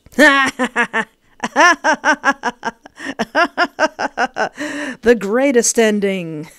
No thanks, I don't feel like getting involved. Nope, mm-mm. You can keep all that to yourselves. Oh boy. I can be very mean to Keith during our date. I'm sorry, Keith. What if I tell him I don't? I know what this pink rose means. I don't want it. Tell him you don't like it. I'm sorry, Keith. I'm only doing it for the gram. I don't mean it. I don't like roses. Oh. His smile withers. I'm sorry. I'm sorry. I guess I should have asked what kind of flowers you like. I'll do better next time, if you decide there will be one. He pushes his smile back in place. Shall we go? You lock your door and make your way out of the building, Keith at your side. On the way to the bus station, he stops in front of an old lady and asks her if she'd like the rose. The woman accepts it happily and calls him a sweet young man. Aww. When he returns to you, he seems a little happier. He even begins to make small talk for the rest of the way. Aww. Yes, I name all my plants, though I suppose not everyone does that. No, that's weird. Why would you name a plant? Said horrible, horrible, evil Espoir. Keith doesn't argue with you, but visibly deflates. Your words must have bothered him a bit. Silence falls between the two of you for a little while. I'm sorry, Keith. You like romance? That's rare for a guy. Is that a bad thing? Kind of. It really isn't. I guess it is. That night, when he broke in, I was scared. I tried to reassure you that everything would be fine, but to be honest, I don't know if I can guarantee that. It was selfish of me to pretend Tenebris can't be dangerous. I want to apologize. He's right. It's not worth the risk. Even though it kind of is. You think of the way your heart raced as you entered your apartment and found a strange man inside, one who'd somehow known where you lived and had gotten there before you. Oh yeah. Despite just having met you, yeah, he did get there before me. Ooh. You think of the whispers in the shadows and the shuffling, the restless nights, the paranoia. Perhaps it's time for the excitement to end before you put yourself in actual danger. Aww. You nod and begin to stand up. You're right. Maybe it is too much. The look on Keith's face is unreadable at first. He stares at you, emptily. Devoid of emotion. But then his lips stretched into a relieved smile. Wait, did you want that? It was brief, but I'm glad to have met you. Thank you for giving us a chance. We promise not to bother you again. You don't know what to say. Was it pleasant? Not really. You open your mouth to say something, but end up repeating the nod from earlier. Goodbye, Keith. Oh, I escaped them. Oh, sad but heartbroken. What if I'm mean to Tenebris as well? Yeah, I'll give you my number, but you should shut up and be grateful that I bothered with your ugly but very strangely attractive behind.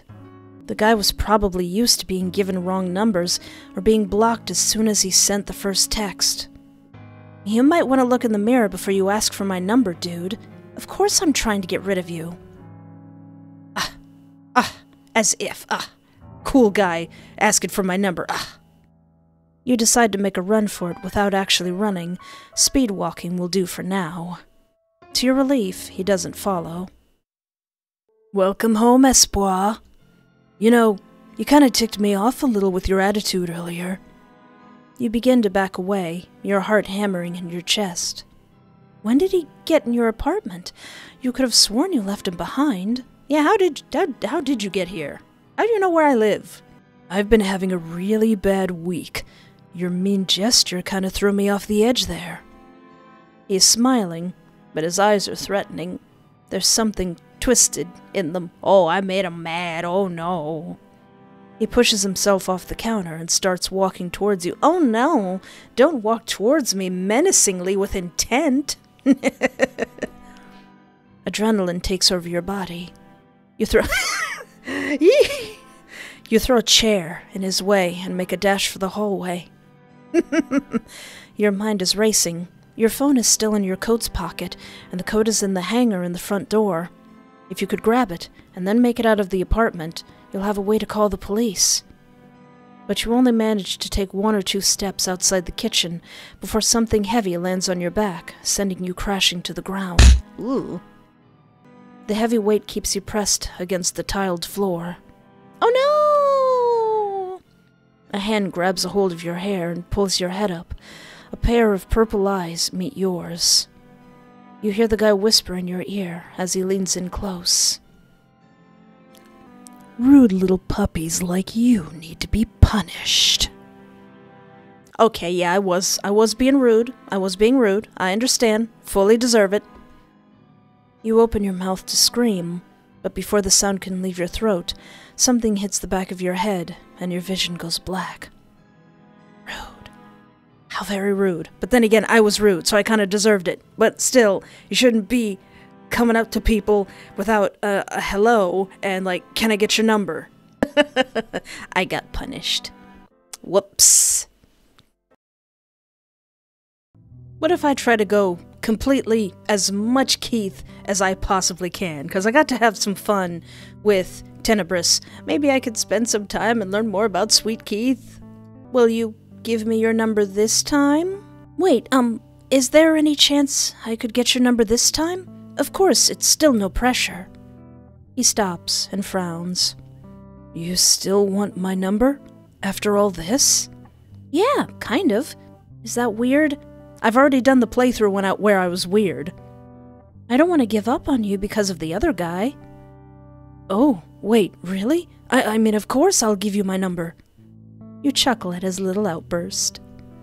Do you have any paper and a pen? You nod and head into your living room to look for the objects. A minute later, you return with them in hand. Keith quickly jots down his phone number.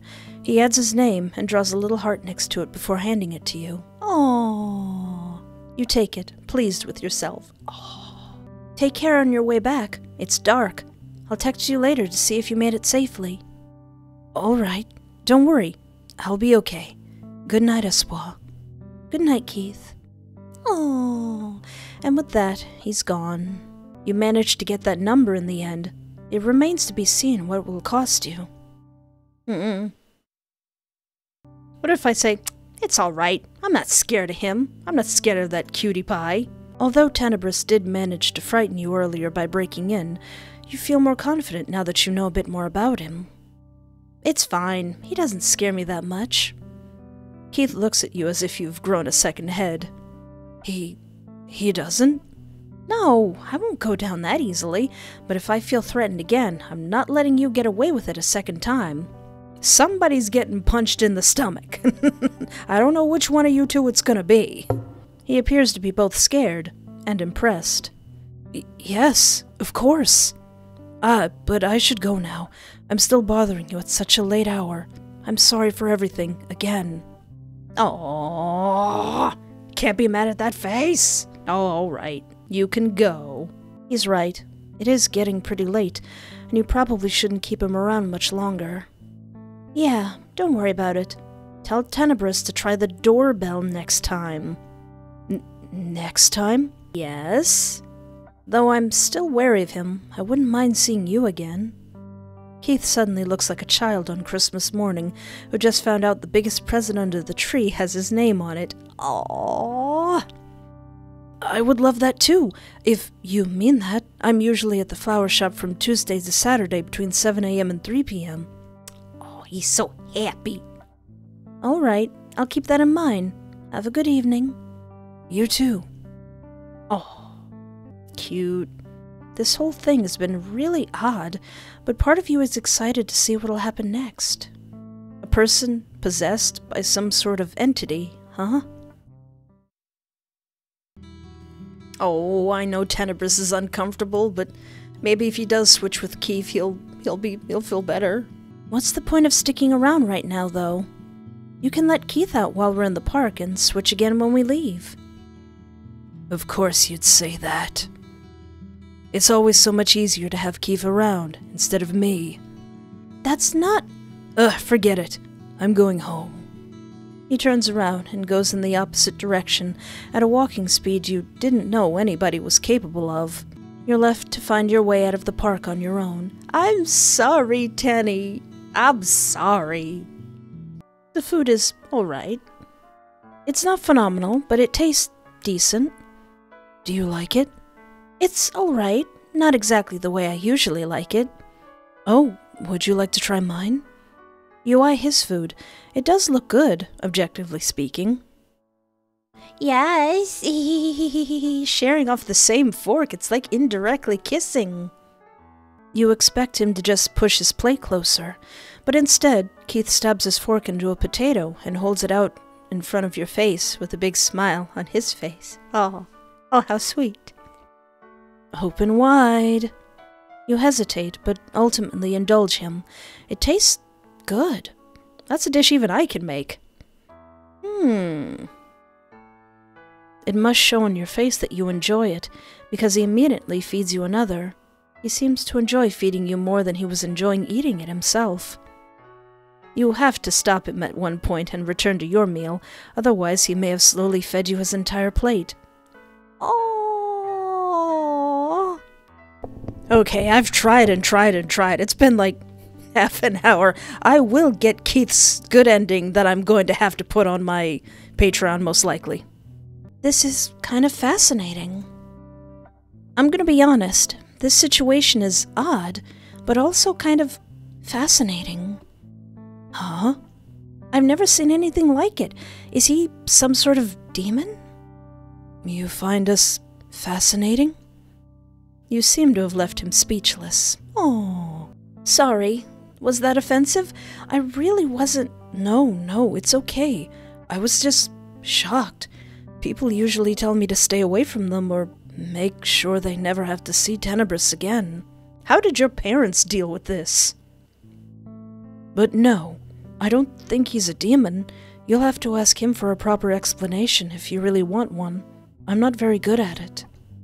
You notice a little smile keeps tugging at the corners of his lips as he speaks. Aww.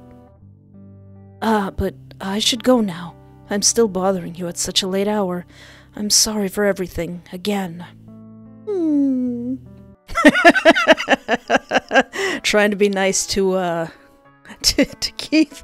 I now have the option to, this enrages you. Yeah, well, it kinda did. Miss, do you not see that we are on a date? The absolute rudest. I am. Flames on the side of my face. Flames on the side of my face. You freeze. You knew it. She's been checking him out. That skank. That hussy. Who does she think she is, hitting on the guy who is clearly on a date with you? You grit your fists as your entire body tenses. Keith notices this. I don't know if this is going to get me the good end with Keith, but madam, I must have a word with you. And it'll probably be more like, why would you do that? We're on a date. Why would you do that? Because I'm really not that confrontational. Oh, but don't worry. I really have no plan of using it. Here. He hands the piece of paper over to you. You can get rid of it yourself if you'd like. You stare down at the piece of paper, emptily. Then your mouth twists into a sweet smile. Isn't he just perfect? So handsome, so charming, so sweet. You close your fist, crumpling the paper. Yes, you will get rid of it. Uh-oh. Uh-oh! Thank you. Espoir. The two of you continue to chat as you leave the restaurant. You mimic throwing away the paper into a nearby bin. Why are you mimicking throwing the paper into a bin? Then quickly stuff it inside your pocket. Keith doesn't notice. Espoir, don't be crazy. Don't be crazy. You press a kiss against his cheek before bidding him farewell. He wants to walk you home, but you refuse. You need to stop by a friend's place, you tell him. He buys it. He's your newfound treasure, and you plan on making sure he stays yours. This restaurant must be a place he likes a lot, one he most likely revisits. You'll make sure it is worthy of him. Oh no! I'm crazy! It's been a few days since your date with Keith. He sounds surprised but happy when you suggest a dinner date. He insists that you have it at his place, so he can show off his cooking to you. Aww. Who are you to deny him that pleasure? The smile will not leave your face as you're waiting in front of his door. You've made sure to dress up. Your heart is beating fiercely in your chest as it opens, and Keith appears in the doorway. Good evening. I just finished setting everything up. Come in. His apartment looks very clean and tidy. The decor has the same air as Keith's usual fashion style. Smart, a little old-fashioned, cozy. You're not surprised to find how many books he has filling up the shelves in the living room, or the amount of plants to be found nearly everywhere you look. Oh, he's so cozy. Your place looks so nice. It's very... you. Oh, thank you. Food and drinks await you on the coffee table by the sofa. You both sit down. Did you make all this yourself? Of course. I promised I'd impress you with my cooking skills. You can't help but swoon. Your darling is so skilled, and he did this just for you. You may as well melt on this couch. Aren't you the luckiest person in the world? You've succeeded. But you haven't even tasted it yet. I can already tell I'll love it since you made it. To prove yourself, you grab a fork and try the food. You weren't wrong. It does taste good. You make the fact known with a satisfied hum. Told you. Keith laughs. It's the sweetest sound you could ever hear. You want to hear it more and more. You begin to chat while you eat. He tries to ask about what you've done the past few days. Yes, what? What have you been doing these past few days? But you keep your answer short. Instead, you want to know about him. What has he been doing? What books have he been reading? Did anybody bother him? Did anybody else catch his eye? He's a little taken aback by all the questions, but he answers them patiently, with that lovely smile of his constantly present. You know, Keith dear, I really wanted to see you, but I also wanted to talk to you about something. What is it? I've never met someone quite like you. You make me restless, feverish. You make me feel like I'm perfectly happy if you and I were the only people left in this world. Oh no. Where does Tenebris fit in with all this crazy espoir? You take his hand in yours. You watch his brows rise as your heart hammers in your chest. Nobody else would be able to make me do the things you make me do. You reveal a small red box, which you plant in the middle of his palm. What's this? Open it. His free hand hovers over the lid, trembling. His fingers curl around it and pry it open. Inside is a single tooth, resting on a white cushion that would have normally held jewelry. A few dark spots surround it. The waitress that gave you her number. I kept a little part of her as a trophy. I wanted to prove my love for you and dispose of a nuisance at the same time. Oh no, she's yandere, oh no! The trembling of his hands gets worse. His shoulders also begin to shake. A smile forms on his face, until a wave of giggles escapes his lips. The grip he has on the box becomes so tight that his fingers turn pale. Keith? I'm sorry, I just... The laughter becomes louder. Oh no, he's crazy too! We're both crazy!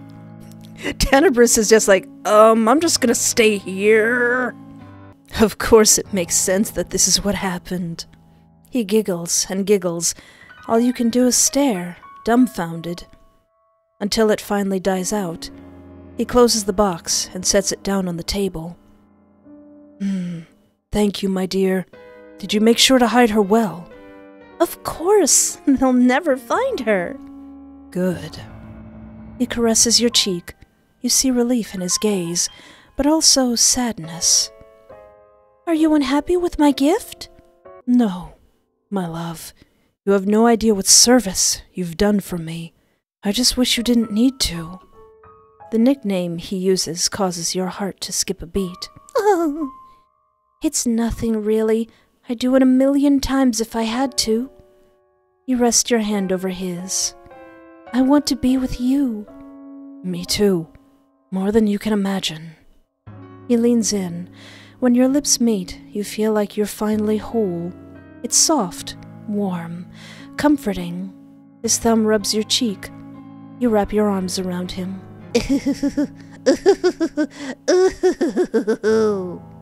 Oh. Keith pulls himself away, grasping for air when you finally release him. Don't kill him, insane espoir. Oh gosh, I'm sorry. He laughs. Don't worry about it.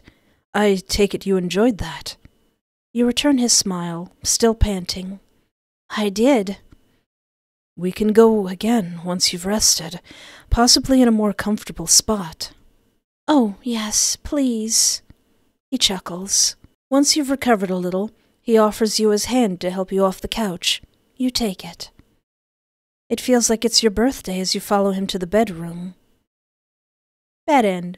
Selfish. Now, hold on a second. That lady was moving out on my Kool-Aid. We were clearly on a date. The date was going very well, and then she thinks she can just be all like, ooh, hello, and give him his number. Okay, what if I stop there and don't have to put the whole scene on my Patreon, my adult Patreon? There's a link in the description. You break away from the kiss, but not before giving him one last peck. He smiles. You may as well be on cloud 9. While she rots in heck. Ma'am, who do you think you are? He leans back against the couch and brings you along with him.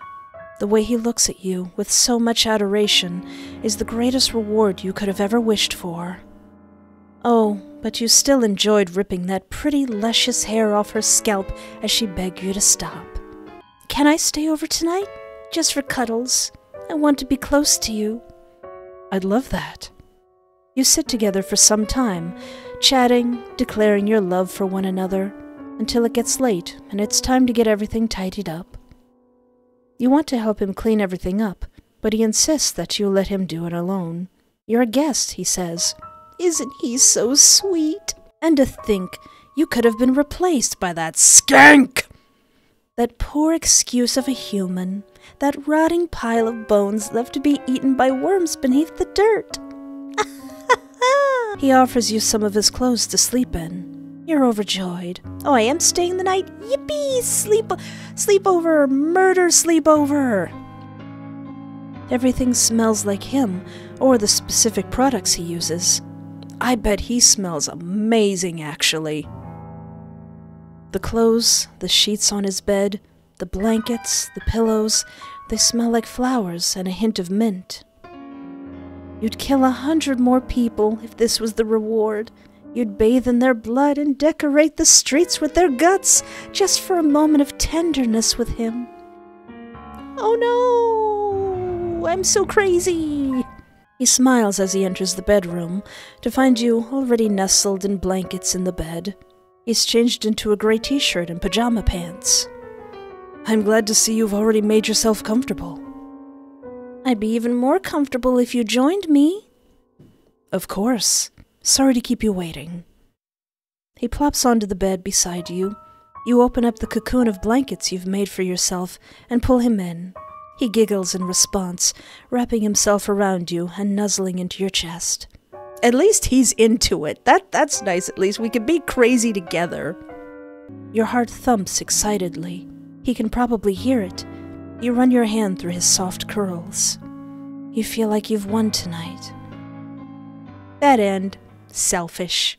Well, yeah, but again, she was moving in on my Kool-Aid. I think that's all the endings. That one was really hard to get. Took me a couple tries, but this is just the demo. Well, anyway, that was the game Duality, and keep in mind that this game is made for adults. I'm glad that we know a little bit more about Tenebris and what he actually is, and possibly the relationship between the two. Does that last ending mean that Keith is actually kind of crazy? Is Keith actually the weird one and Tenebris is the nice one? But we will have to see. There will be a link in the description where you can follow this developer for any more development. And if you like seeing me play games like this, you can hit the like button, as it actually really helps out my channel a whole bunch. And if you really like seeing me be insane, you can subscribe. And I'd love to know what you think in the comments. Which boyo would be your favorite? There will be, according to the developer, a polyamory... We can make this work route. That will be in the full game. Well, thank you so much for hanging out with me. Take care of yourself, have a great night, and remember, there is always hope.